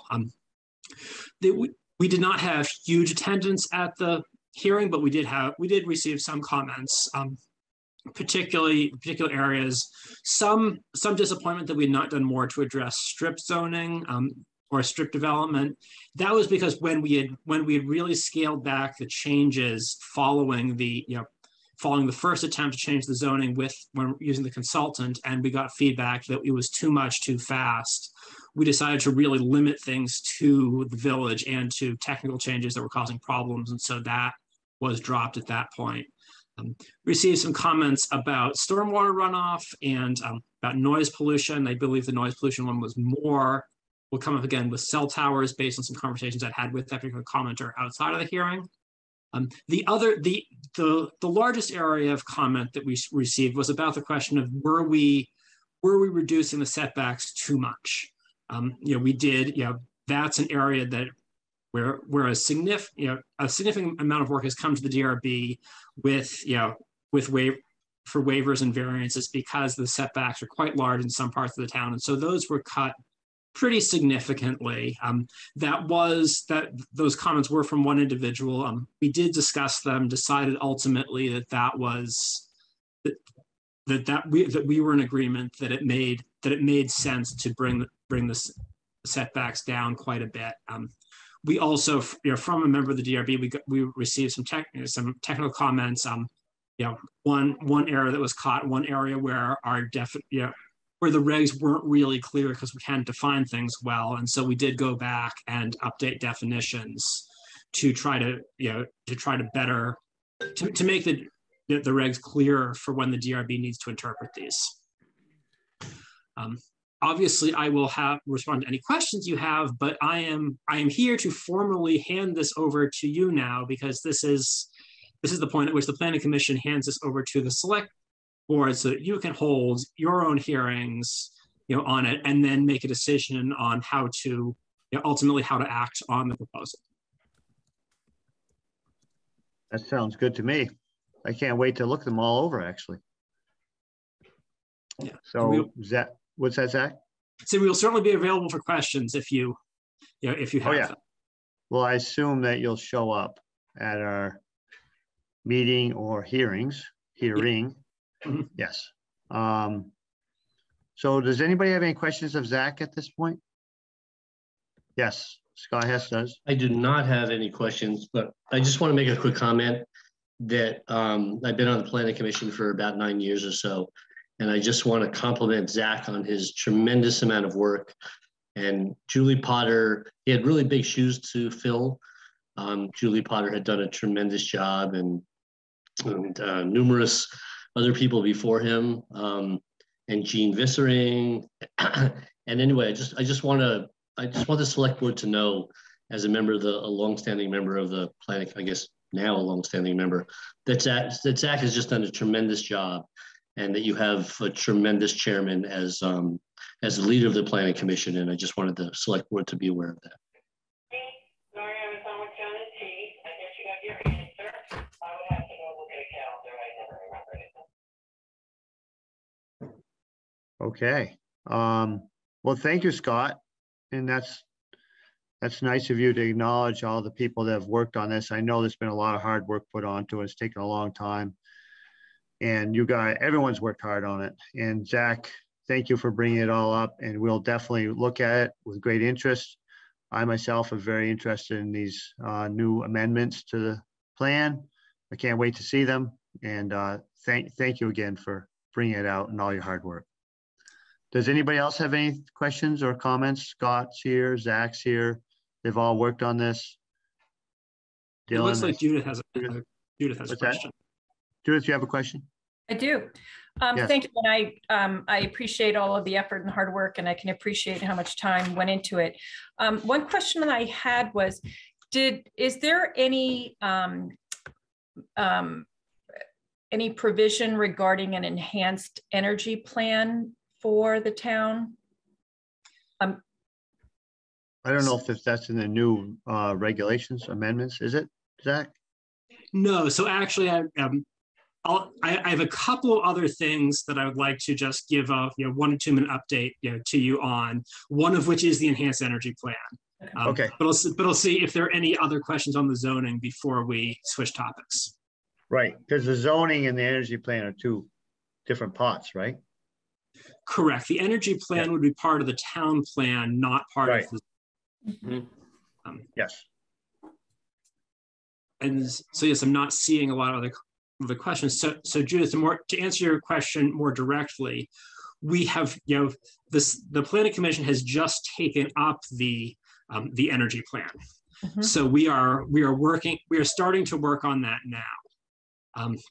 The other piece that we are currently wrapping up is the town plan amendments to deal with cell towers.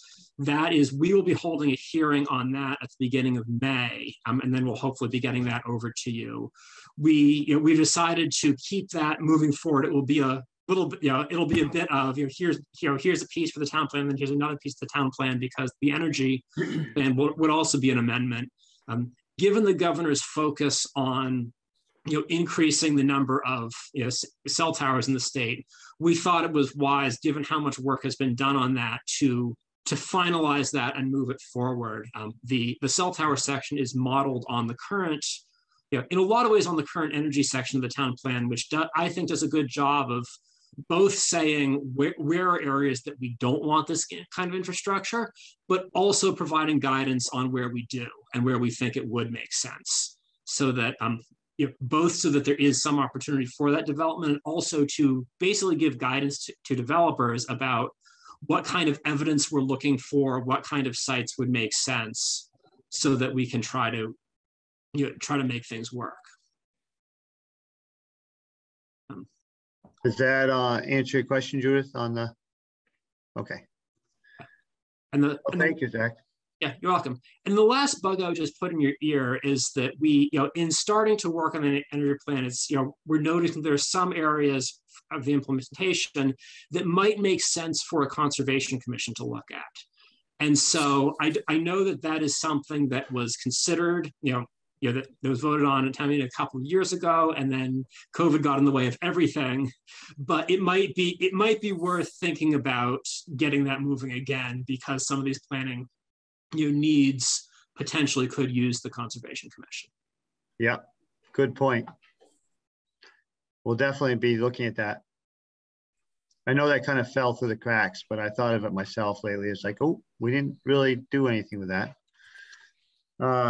Okay, so is that all you want to share with us now, Zach? That's all I've got. Yeah, I think based on time, if you would like to hear more about the cell tower work, I could certainly come back at some point. I don't know how much information you want prior to that hearing, but I realize that you're behind schedule, and we'll try to do my part to get you back. So you're saying that you have language that you're working on for the cell tower regulation? Yes, at this point, there is an amendment that where there is text that is ready to go. Okay, so you're thinking it would be useful to us to see that before the hearing. I would like to see that myself before the hearing. I don't want you to read it to me right now, but I would like that text sent to the select board if possible. Judith? I agree. I think that would be helpful. And also whether or how the amended language would address the concerns that came up, a year and a half ago regarding the cell tower proposal on Jacobs Road, how that would have responded to that concern. So yeah, thank So you. just a quick point, Zach, is it sounds like what you're doing is you're trying to make the cell tower language clear about where we want that infrastructure and where we don't want the infrastructure. Is that correct? Yeah. Okay. And one of the criticisms that came up in the with the proposal around Jacobs Road was the question of could people in town reasonably predict what we were going to do based on what was in the regs and what was being proposed? Yeah. And so we're trying to make that clearer, so it's a little easier for everyone to see.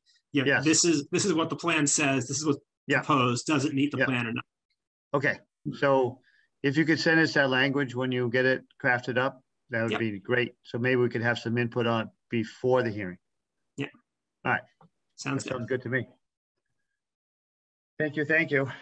Does anybody else have any questions to Zach? I don't see any. Okay. Thanks, Zach. Thanks again, Zach. You're welcome. We'll be in touch soon. So that takes care of H. The next item is I. It's discussion on town management in light of COVID-19. And the first bullet is consideration of mask mandate rule repeal. So this is a controversial item. Carl put it on Front Porch Forum. I saw the emails. I saw a bunch of them. I've asked people to call in tonight. We have the owner of Dudley Store is on. Where do we want to proceed with this first? Carl, do you want to give us an extrapolation of what you came out with? I read a bunch. I can give a summary. Sure. Okay, that would be good. So at the website are posted 2 documents with emails that were received either by Bruce and me or by me. Everything that was received by Bruce and me is in the tranche that is under the ones that came to the town office. I just posted the ones that came exclusively to me. And I have done a rough tally of them. There was one more that came in about 6:25 this evening that is not posted there. So I added that to my tally. It was a little tricky making a tally because most people wrote only for themselves. Some people wrote on behalf of their spouse. Some people wrote on behalf of all 4 members of their family. I tried to respect the voting numbers of people writing in the tally. And then some people said, well, I think you should drop it immediately or let it expire when it's due to expire on March 17th. Some people said, I think you should either extend it or let it expire. So in those cases, I just made a mark in both columns. Just to remind you, the Front Porch Forum asked for feedback for people who wanted us to drop the mask mandate immediately tonight, to let it expire at the end of 30 days from the last authorization, which would be March 17th, or to renew it for another 30 days, or to take some other action. And the votes then tallied the way I described, come 18 for dropping it, 7 for letting it expire on March 17th, and 13 for extending it. So one way of looking at that is that it's almost a 2-to-1 margin in favor of not extending it. Another way of looking at it, putting the expire and extend together, is it's pretty even, 18-20, in terms of not dropping it tonight or not dropping it tonight. Well, thank you, Carl. That was very useful and very thorough. And I like what you did. Thank you. Thanks a lot. Now I'd like to open it up to the public. I know Angela's got work to do. She's been on here for a while. So what do you think, Angela, as the owner of Dudley Store?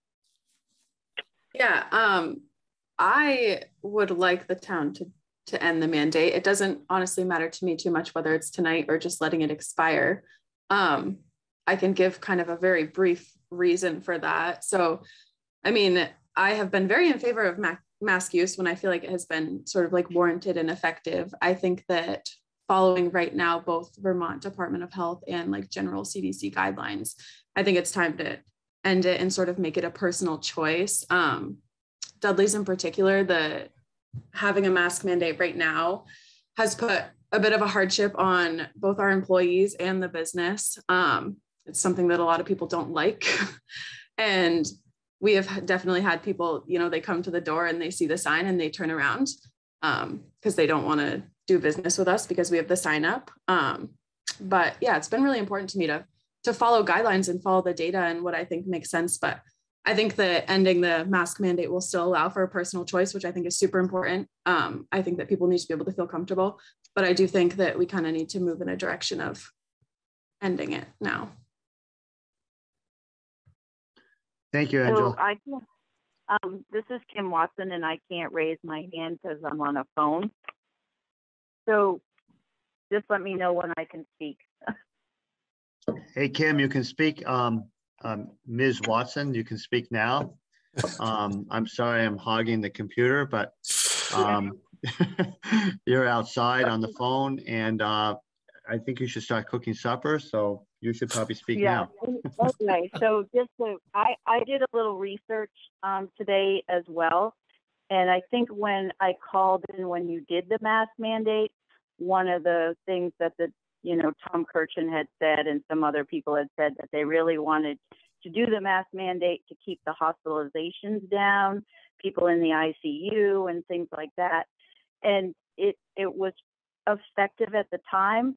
And I just wanted to say in the whole state, there's only 25 hospitalizations. There's only 3 in ICU. And in the last week and a half, the state has done some erroneous reporting. And I don't know if anybody saw the documentation that came out, because Washington County apparently had the highest number of COVID in the whole state, and that everybody was freaking out. But it was erroneous reporting. And again, today, the state came on and said the deaths reported for March 6th were also incorrect and showed 3 deaths, and there were no deaths. There was 0 deaths in the state. So I just would like to also see the mask mandate dropped, because I'd rather encourage the signs that say, no masks are required if you're vaccinated, and to keep plugging that key essential vaccination versus, you know, and saying that it's recommended that if you're not vaccinated, that you come in with a mask. And that's just all I'd like to say. So just thank you, Kim. Just to be clear, Kim would like to drop the vaccination mandate in East Montpelier because she feels that we should be pushing vaccines. A vaccination, come into Dudley's if you're vaccinated. If you're not, you should wear a mask. So that is giving the message that vaccines are important and not be saying to people that are vaccinated, you have to wear a mask. Anyway, enough from me. There's other people on the line. Does anybody else have any? Oh, Scott has his hand up. Scott? I love agreeing with Kim because we don't always agree on everything. But yes, and I've been chairing the task force group, the COVID task force group since this whole nightmare started at the Unitarian Church, and we've already started in-house services, and people can to a limited degree. And I totally agree with Kim at this point. Things should be relaxed. The business owners need a break at this point. And if you've already been fully vaccinated, I guess, and boosted, I agree with Angela. And I think that the rules should be changed, not waiting till they expire, but I would suggest you would to change tonight. Thank you, Scott. Thank you, Scott. Is there anybody else here that would like to comment on that before select board members would like to have their say? I don't know. There's either members of the public tuning in or not. I've had a lot of calls. Please end the mask mandate. East Montpelier Home Center has not been doing it. I did reach out to Tom Swenson. I wasn't able to get a hold of him. I just wondered what his thought was. But you know, I've been doing my due diligence, not through Front Porch Forum, but just speaking to the ordinary public, walking down the street. And overwhelmingly, they would like us to end the mandate. I have not run into one person of the general public walking up and down the street around the post office or Dudley's that wants us to extend it, or they would like us to end it now. So, Andrus, please end the mandate. So, I'd like to open it up to the select board members. What do you think? Hey, Seth, Zach has got his hand up. Oh, Zach, you have your hand up. Oh, sorry. Yeah, I just, just to reiterate with Kim and Scott, one thing that I have seen is some questions about the CDC guidelines of, is this area high transmission? Partly there are some issues with their data. The other thing to be aware of is that the CDC issued that guidance, at the start of the Delta wave, and the relationship between cases and hospitalizations has really changed from Delta to Omicron. And so we're seeing far fewer people come into the hospital. I'm not wearing my planning commission hat anymore. I'm wearing my member of the general public who happens to work for the hospital hat at the moment. We have seen far, as a percentage of the total cases, far fewer people have ended up in the hospital in Omicron than they did in Delta. And so I think that in some ways that guidance is a little outdated now. Yeah, I read the same, actually. So I don't see any more hands up. What do you think, the rest of the select board? Carl, do you want to speak first? Sure. Based on what we've heard tonight, based on the feedback we've gotten, I don't see that we have a mandate to extend this. I don't think there's any one right or wrong way to proceed here. I think we're flying by the seat of our pants as non-medical experts in the face of a pandemic. We just have to use our best judgment based on listening to medical experts and listening to the people around us.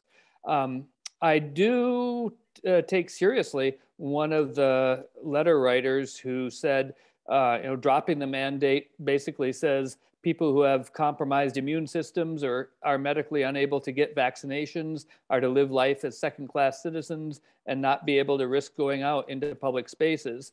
Having everybody wear masks does ensure that those who are vaccinated and those who are unvaccinated, if it's followed, but it ensures that both vaccinated and unvaccinated people are masked up and protecting others. So I think there's an argument for keeping it for a while. I think, given the split on this, I would say let's just let the current mandate expire on March 17th and take no further action tonight. Well, thank you, Carl. Amy, what do you think?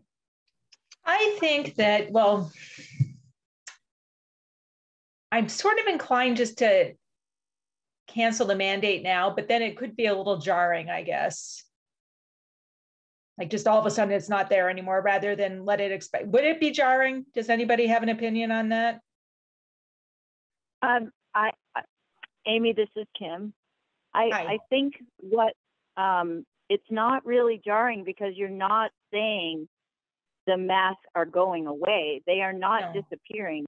What you're encouraging is that you want people that are not vaccinated to have masks still. And the people that are vaccinated have, can choose whether they want to have a mask on or not. And I think that's what we're trying to encourage. I guess a point of clarification, if we're either allowing the mask mandate to expire on its own on the 17th, or we vote today, we're not replacing it with something else, correct? No. It's people will determine whether they want to wear a mask or don't want to wear a mask. And business owners like Angie or others are not going to be validating whether someone has a vaccine or not and ensuring that they're wearing a mask. So if there's no mandate, folks have to determine or can determine on their own whether they're going to wear a mask. Employees can decide if they want to wear a mask or not wear a mask, but it's not being replaced by something else. No, well, but just to clarify, point of order, we did pass a resolution back when we were originally frustrated in our attempt to pass a mask mandate. We did pass a resolution encouraging vaccination and mask wearing, and there was no expiration date on that, if I recall correctly. So yes, Judith, we aren't, there's no proposal that I've heard tonight to replace our current mask mandate with anything, but that still remains in effect. Thank you. But I just want to say, Judith, wait for a second, is that then it's up to the business. They can put what they want on the door. They can say, vaccinated, don't have to wear a mask. If you're not vaccinated, we strongly encourage you to wear a mask. That's their right. And it's also the right for people to wear a mask or not, which at this point seems entirely appropriate. That's my opinion anyway. So. And that's the governor's stand as well, and the state stand as well. Right. So Amy, was your thought answered appropriately, you think, about the jarring aspect? I think so, yeah, thank you. Okay. And Judith? I think torn. I do appreciate the comments, and I appreciate, Angie, your coming and hearing your thoughtful concerns and also how you have applied the mandate. And I appreciate you and your employees who have done that over the past several weeks or months, and really appreciate your adherence to that. I think I'm on the fence about letting it expire on its own versus removing it today. I think that as Carl identified, the split between letting it expire on its own and letting it expire now, I'm not feeling we need to extend it. On the fence about whether we let it expire, die a natural death on the 17th, or we do it now. Or ending it now, right? Yeah. So okay. you know, and, you know, if we're letting folk know that it's ending on the 17th or it will end on the 17th, you know, it allows people time to adjust, or, you know, those folks who are immunocompromised or live with people who are immunocompromised or live with young kiddos who are under 5 can make sure that, golly, I'm walking into a place, you know, there won't be the mask mandate anymore. So I need to make sure that me and my kids, you know, we need to decide how we're going into places. So I think I've kind of talked myself into, can I finish my thought? I'm sorry. I think I just talked myself into letting it expire on the 17th versus taking action today. That would be my suggestion. Yeah. Well, thank you, Judith. So Judith. Who's that? Is that you, Kim? Again. I was just going to say too, understand that the state has also lifted the mask mandate requirements in the schools as of February 28th. So that too only puts it forth that, you know, why keep it extending it when already it's being lifted in so many other places and it's not being followed. I mean, this is the other thing, that it's like putting a rule in place where people aren't policing it. It's kind of like going over the speed limit and not having any cops on the road. You know, why are we doing it? Well, I think we're doing it because there are people like Angie who had adhered to it, and we appreciate that. And we have speed limits because we're encouraging people to drive safely. So we're hoping that members of the public do what they can to protect each other. I'm not proposing extending the mandate. I'm proposing that we allow it to expire by its own terms, which folks have represented as the 17th. Okay, so I just want to hear from one more select board member, John Jewett, who hasn't had a chance to say much. John, what do you think? Well, I think when we were talking about passing this mandate, we were talking with Dr. Kirchen. I think we had said in that meeting that we expected, you know, we're not going to make everybody wear a mask with a mask mandate, and that we were expecting probably to get 20% of improvement in mask wearing, and I think that after our discussion last week, I mean, we've gone from 37 hospitalizations to 25. We've gone from a positivity rate of 4.9% to 4.2%.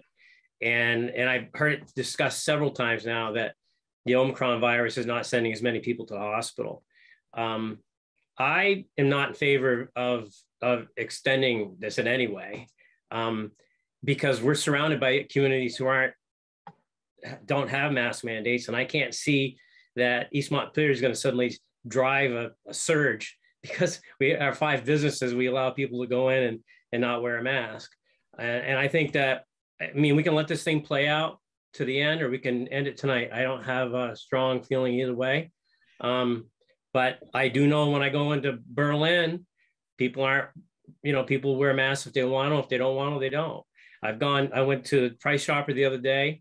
I wasn't going to wear a mask. I put a mask on, and I was like, because I felt uncomfortable not wearing a mask.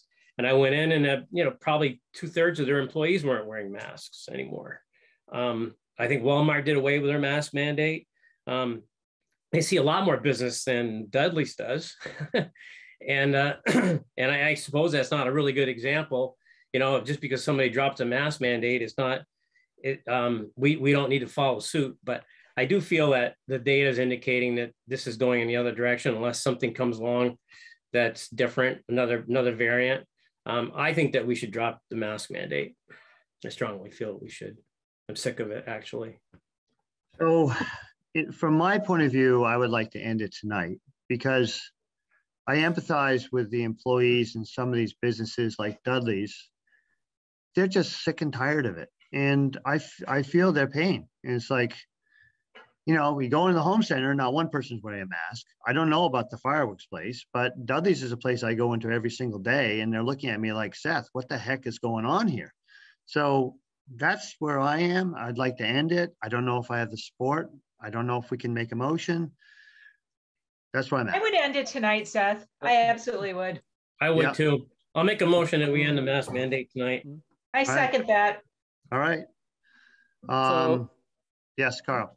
Yeah, so people have talked about Dudley's in the home center. I'd like to bring up another major business in town, which is Plainfield Hardware, and they have a mask mandate, and I'm frequently in there, and it is universally followed by the employees and the customers. It's so rare that customers object, that they say, oh yeah, there was one guy last Tuesday, I think it was, who came in and objected, and we just had him pay and get out of the store as soon as possible. So, you know, where there's a strong culture in the store to enforce it, at least in that place, then it's followed. I would wear a mask, and I'd wear a mask there. I mean, I do when I go in. I mean, obviously they have it. That's their requirement. That's what they want, and that's what we should do. Yep. And that's totally up to them, and that's perfect. So I'd like to call the question. All those in favor? You can't do that, Seth. Oh, I can't? Well, no. The procedure for calling the question is to make a motion to call the question. There's no debate on that motion. And or you can just say, is there any other discussion? And probably people will just not say anything. Is there any further discussion on the motion that John put forth? Okay, all those in favor of John's motion that was seconded by Amy, please say aye. Aye. Aye. All those opposed, please say nay. Nay. Oh. Nay. Okay, we have 3 ayes and 2 nays. The ayes have it. The motion is passed. And by our rules of procedure, which we just passed again tonight, then select board members have the right to state for the minutes why they voted the way they did. And I wish to say that, as I said earlier, I would prefer to let the current mandate die a natural death, as someone said, and expire when it's due to expire, not extend it. Thank you, Carol. I would concur with Carl, and also based upon the feedback that there were a number of folk who were interested in extending it, and also those who would wanted it to expire on its own. So that's why but I do appreciate the comments that were made by folks seeking that it be ended today. Thank you. Yeah, me too. Thank you for everybody for tuning in and participating in this important discussion. Thank you, Angela. I know you've got schoolwork to do, but thanks a lot. Yeah, thank you for listening. That was helpful. Yes. See, it's not so bad, was it? No. Just to clarify, does that mean that I can tell employees and customers tomorrow? Okay. All right. Great. Thank you all very much. Thank you. Okay, so I'd like to move to the next item on the agenda. I believe it's appointments. Is that correct, Bruce? No, the second half of this COVID thing is the meeting methodology. Right, I forgot that. And it's probably worth clarifying that what we did tonight applies to our mask mandate for public places that invite in members of the public that are not owned by the town. We still have a mask mandate in place for the town office. We have not considered doing otherwise.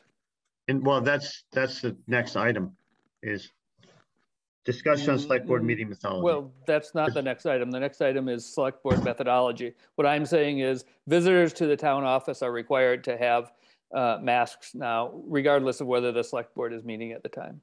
And we haven't changed that. And it's not on the agenda to change that. Okay. So we're going to discuss the select board meeting. Correct. Methodology. Now, the planning commission is having in-person meetings.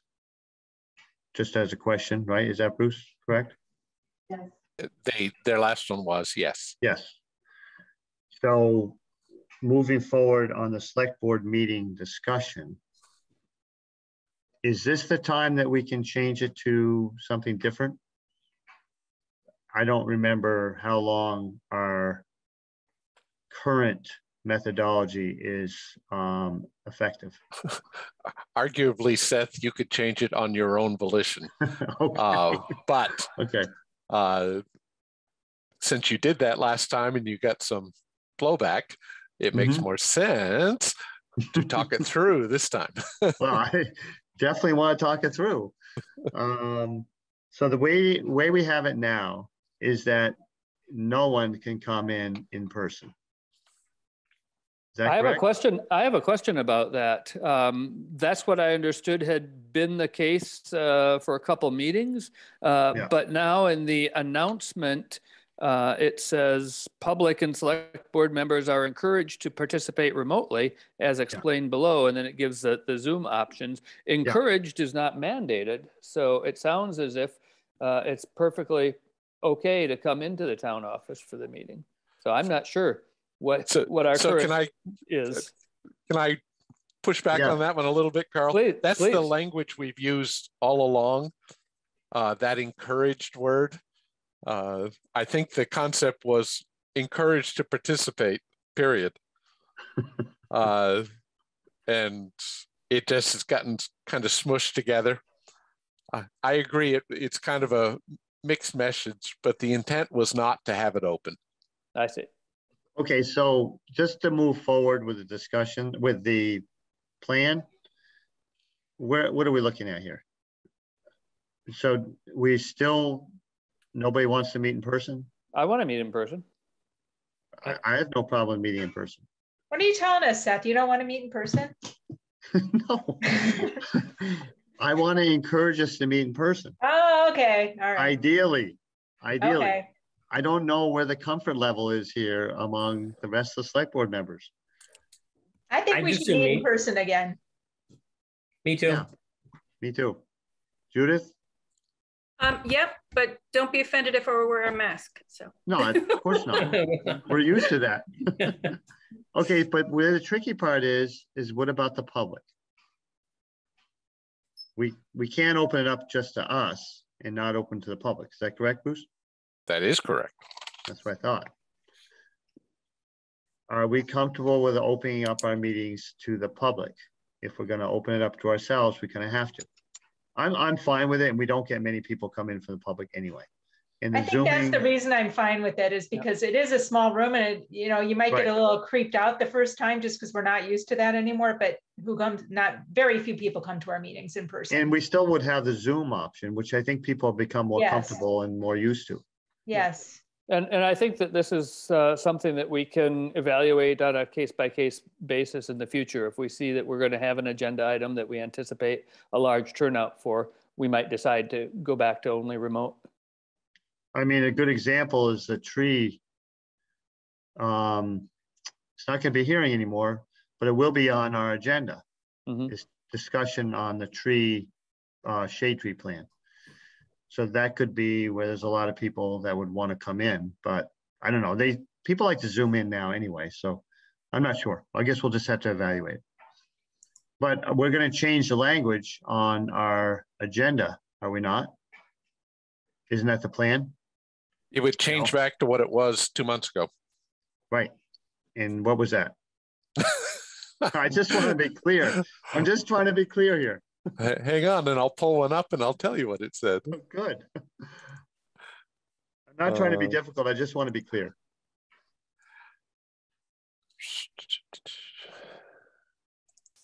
So the way it was phrased before, East Montpelier has resumed in-person meetings at the municipal office building with a mask mandate. A remote attendance option will be offered via Zoom with participation details below. Sounds good to me. Everybody comfortable with that? Okay. Sure. Sounds good. I don't think we need a motion, do we? We can just change that. Okay, perfect. Okay, anything else on the mask, on the town management light of COVID-19 agenda item? Is there anything else? Okay. So going on to appointments, it says potential executive session, but I'm not thinking there is anything we have to go in. Is there anything we have to go on in executive session? Not that I know of. Only if we're going to have a big argument over it for some reason. That doesn't usually happen. That doesn't mean it won't happen. Oh, it doesn't look like it's going to happen. Look at that. I moved to appoint the slate in the select board memo. I second that. Any further discussion on that? All those in favor, please say aye. Aye. Aye. Aye.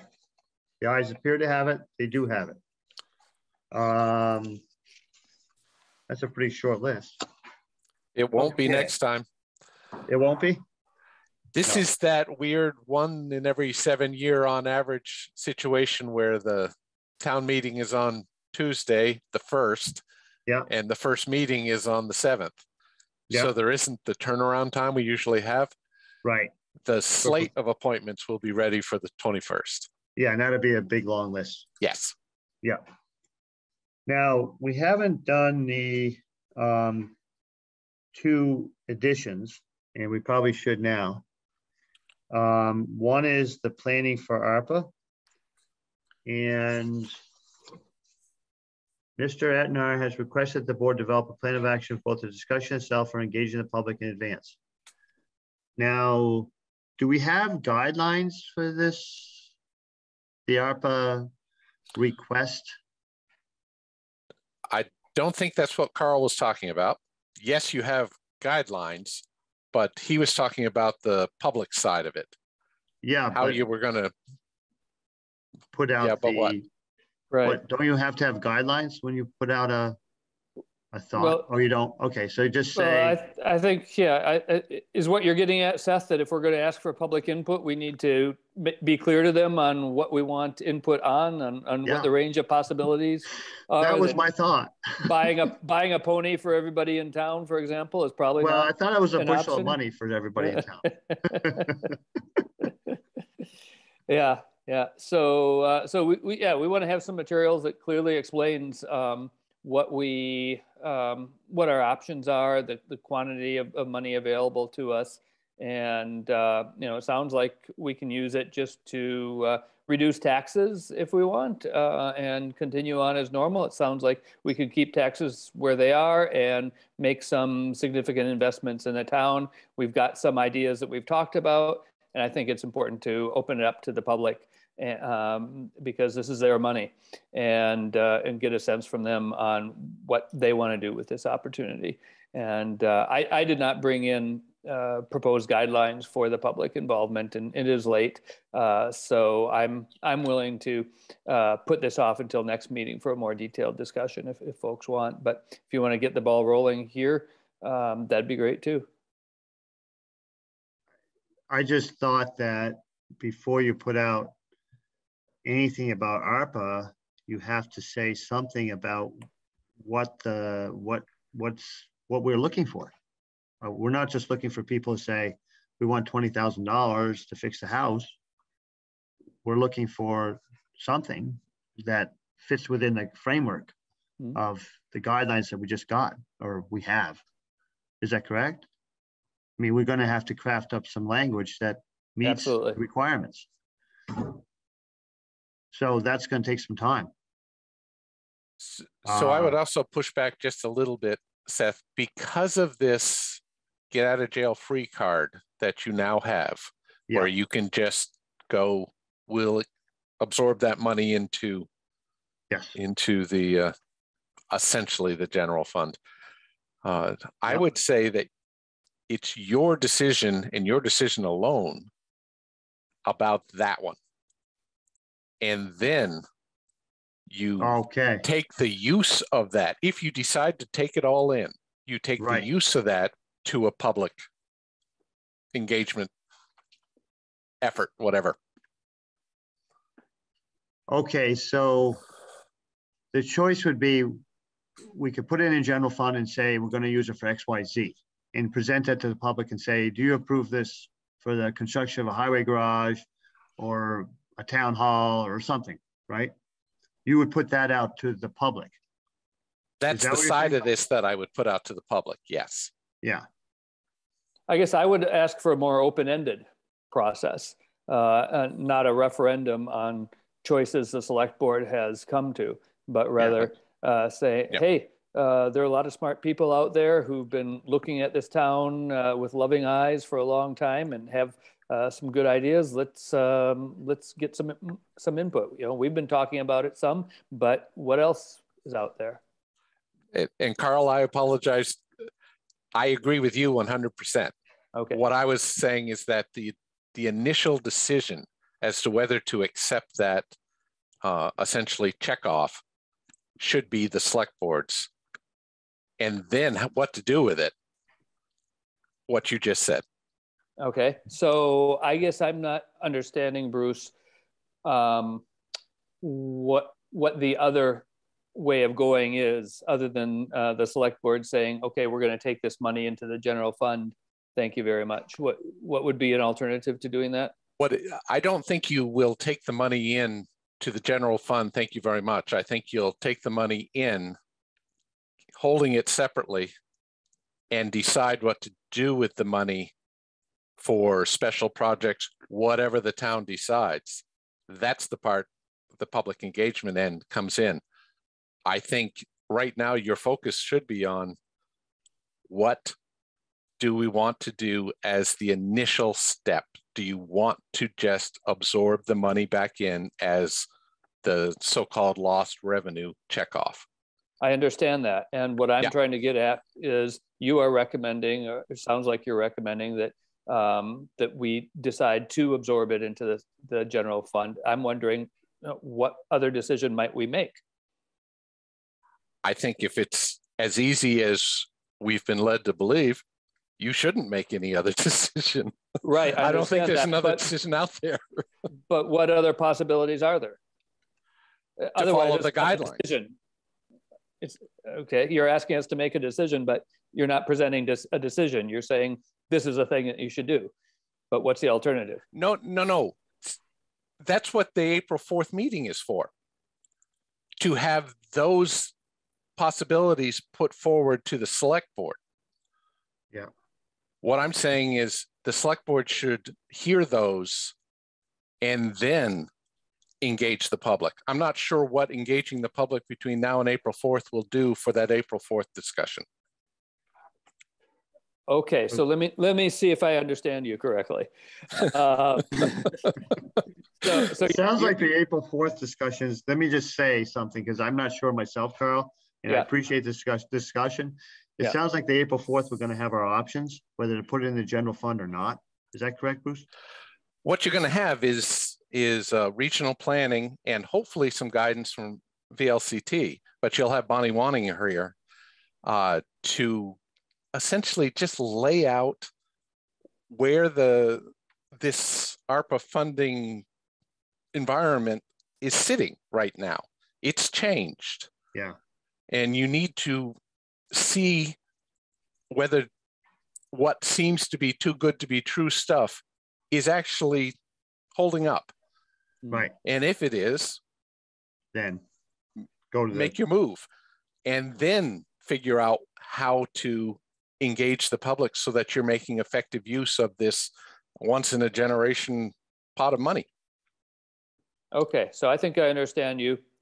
Yeah. April 4th is the bureaucratic question of what do we do in response to getting this ARPA money bureaucratically? How do we account for it, bookkeeping? And then after that, we'll have the basis for going out to the town and saying, okay, we'd like your input on how to actually spend this money, regardless of which account we put it in. And if you do the check off, you can go back to the public with a blank slate. Right. Whereas if you don't do the check off, you have to fit within those very narrow guidelines. Got it. Right. So that's a good point. So now we won't be able to stand on the front steps with bushel baskets of money. We can wait till after the 4th. The roof is dripping. You don't want to stand outside with the barrel right now. Okay, so are you clear, Carl? Because I'm pretty clear. I'm pretty clear. Understanding. Yeah. Yeah. So we just got to wait until the 4th.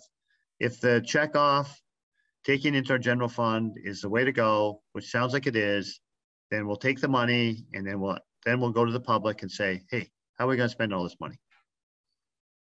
Mm-hmm. Yep. Works for me. April 4th coming quick. Okay. So now we don't have to do anything as far as advertising for the free giveaways. Okay. You may want to stop saying that, but yeah, it's not that free. After the 4th. What was the next thing on your proposed personnel Rosie. matters? Oh yeah, Rosie, town clerk leave bonus for holiday election work.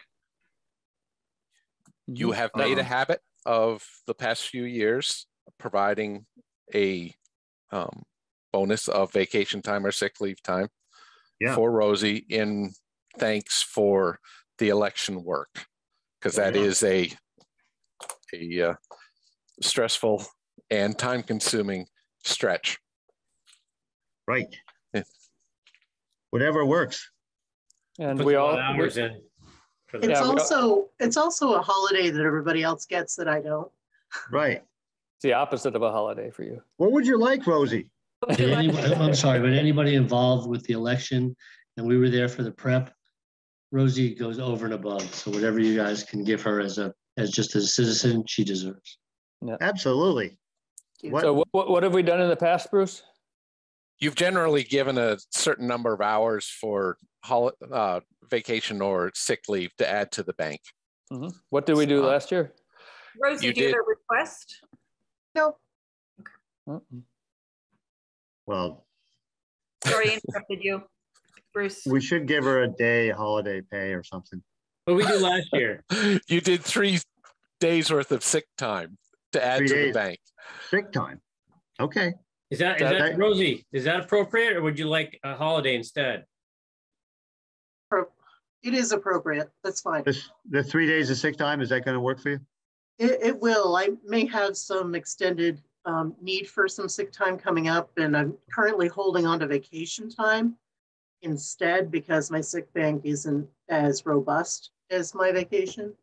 So that would be perfectly appropriate. Thank you. I'm sorry, Rosie, how many hours did you work on Tuesday? I don't know. It was about a double day, wasn't it? I was officially at, let's see, I stopped at the office at 6 o'clock to pick up the tabulator, and I was up at the school for 6:30, and I was there until 1:30, and I got home at 2:15. But you know, some years are much better than others. Some years I'm home by 9 o'clock. So go ahead. I would propose 4 days instead of 3, because this year was longer than last year because of the school vote as well. So if we made it 3 days last year, I would propose 4 days, 1 day to account for the lost holiday that you didn't get, and 3 days to account for the almost 24 hours you work. So that would be my request. I'll second that. Okay. Yeah. Sounds good to me. All those, so we had a motion and we had a second. All those in favor, please say aye. Aye. Aye. So you got 4 days. Thank you. Well, you deserve it, and thank you. We appreciate it. Thank you. A lot of hard work. You do. I learned a lot. I had a lot of help. Well, that's a good thing. It is. I'm not sure if the quality was there, but at least you had them. And hey, I just want to point out select board member participation in the Board of Civil Authority Affairs has varied over the years, but for this election, we had 4 members who participated and 1 who had a family emergency going on. Yeah. So I want to clap ourselves on the back a little bit. And well deserved. Thank you. Other town clerks are honestly jealous of the support I get from my BCA. Seriously. Okay, well, that sounds good. We have warrants. Who's been? No one's down there to sign them, right, Bruce? No, Carl is here. Carl is Carl, here. you're there. Okay, so yep. Carl can sign them. So we need a motion to have Carl sign the warrant. So moved. Second. Yep. We have a second.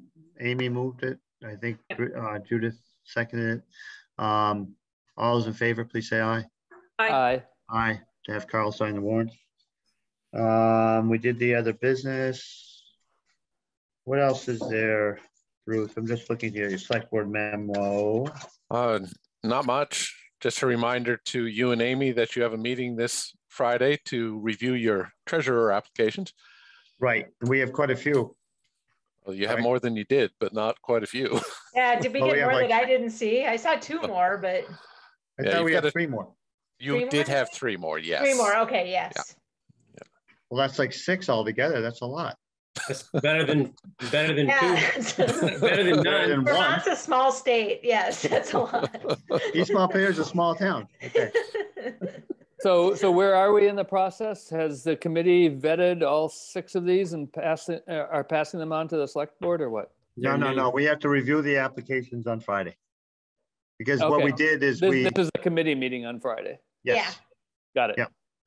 Okay. Yeah, we asked for, we asked for more applications and we advertised in other places that were more costly, but you know, cost isn't really a consideration at this point. We just really want to get more applications.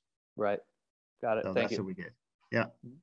So we got 6 applications and on Friday we'll get together and go over them all.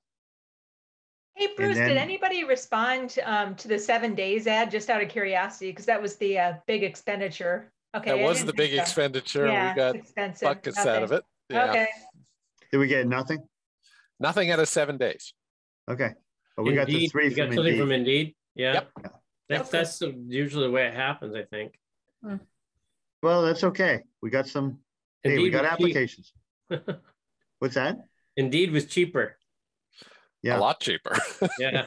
Yeah. 7 days is a lot, but they have a huge number of ads in here, so they must get some success. I saw Callis's was in there. Yes. Oh, really? The primary things, they said town treasurer and delinquent tax collector. I said, I probably would have included delinquent taxes in the job description, but not necessarily made it a title. Not everybody wants to be a delinquent tax collector. Right. I will tell you that the 7 days methodology was fantastic. That was the most pleasant experience I've had putting a help wanted ad into a newspaper. Oh yeah. Yeah. Oh yeah, that's true. Okay. Amy's yawning, so it's a little bit past her bedtime. Sorry, I'm tired. That's okay. I am too. So the meeting schedule is here. It is? And I looked for it. Where the heck is it? April 4th, March 21st. Okay. Anything else, Bruce? March 21st, we'll have Lieutenant White here and that hopefully the full slate of appointments. And then you're going to have to you'll have an agenda item to figure out how you want to handle those zoning regs. Yeah. Because you got to get that in gear because the town plan thing will hit you in 2 months. Right. That's good. That sounds good. Okay. I think we're good. Thank you all for attending, and it was a robust meeting for sure. A lot of discussion, a lot of healthy discussion, and I want to thank you all for participating. It was a good meeting. I enjoyed it. Yep. I move to adjourn. Yep. Very nice. Do we have I'll a second on second that? Oh my God. Right there. All those in favor, please say aye. Aye. Aye. Aye. The ayes appear to have it. They do have it. See Aye, you again aye. soon. Bye, everybody. Bye. Bye, everybody. Stay healthy. Yeah. Talk soon. Bye. Bye. Good night, Bruce. See you. Thank you. Hopefully you'll be here this week. I will. Okay. If all goes well, I'll be here. Yes. Sounds good. Yeah. Thanks again.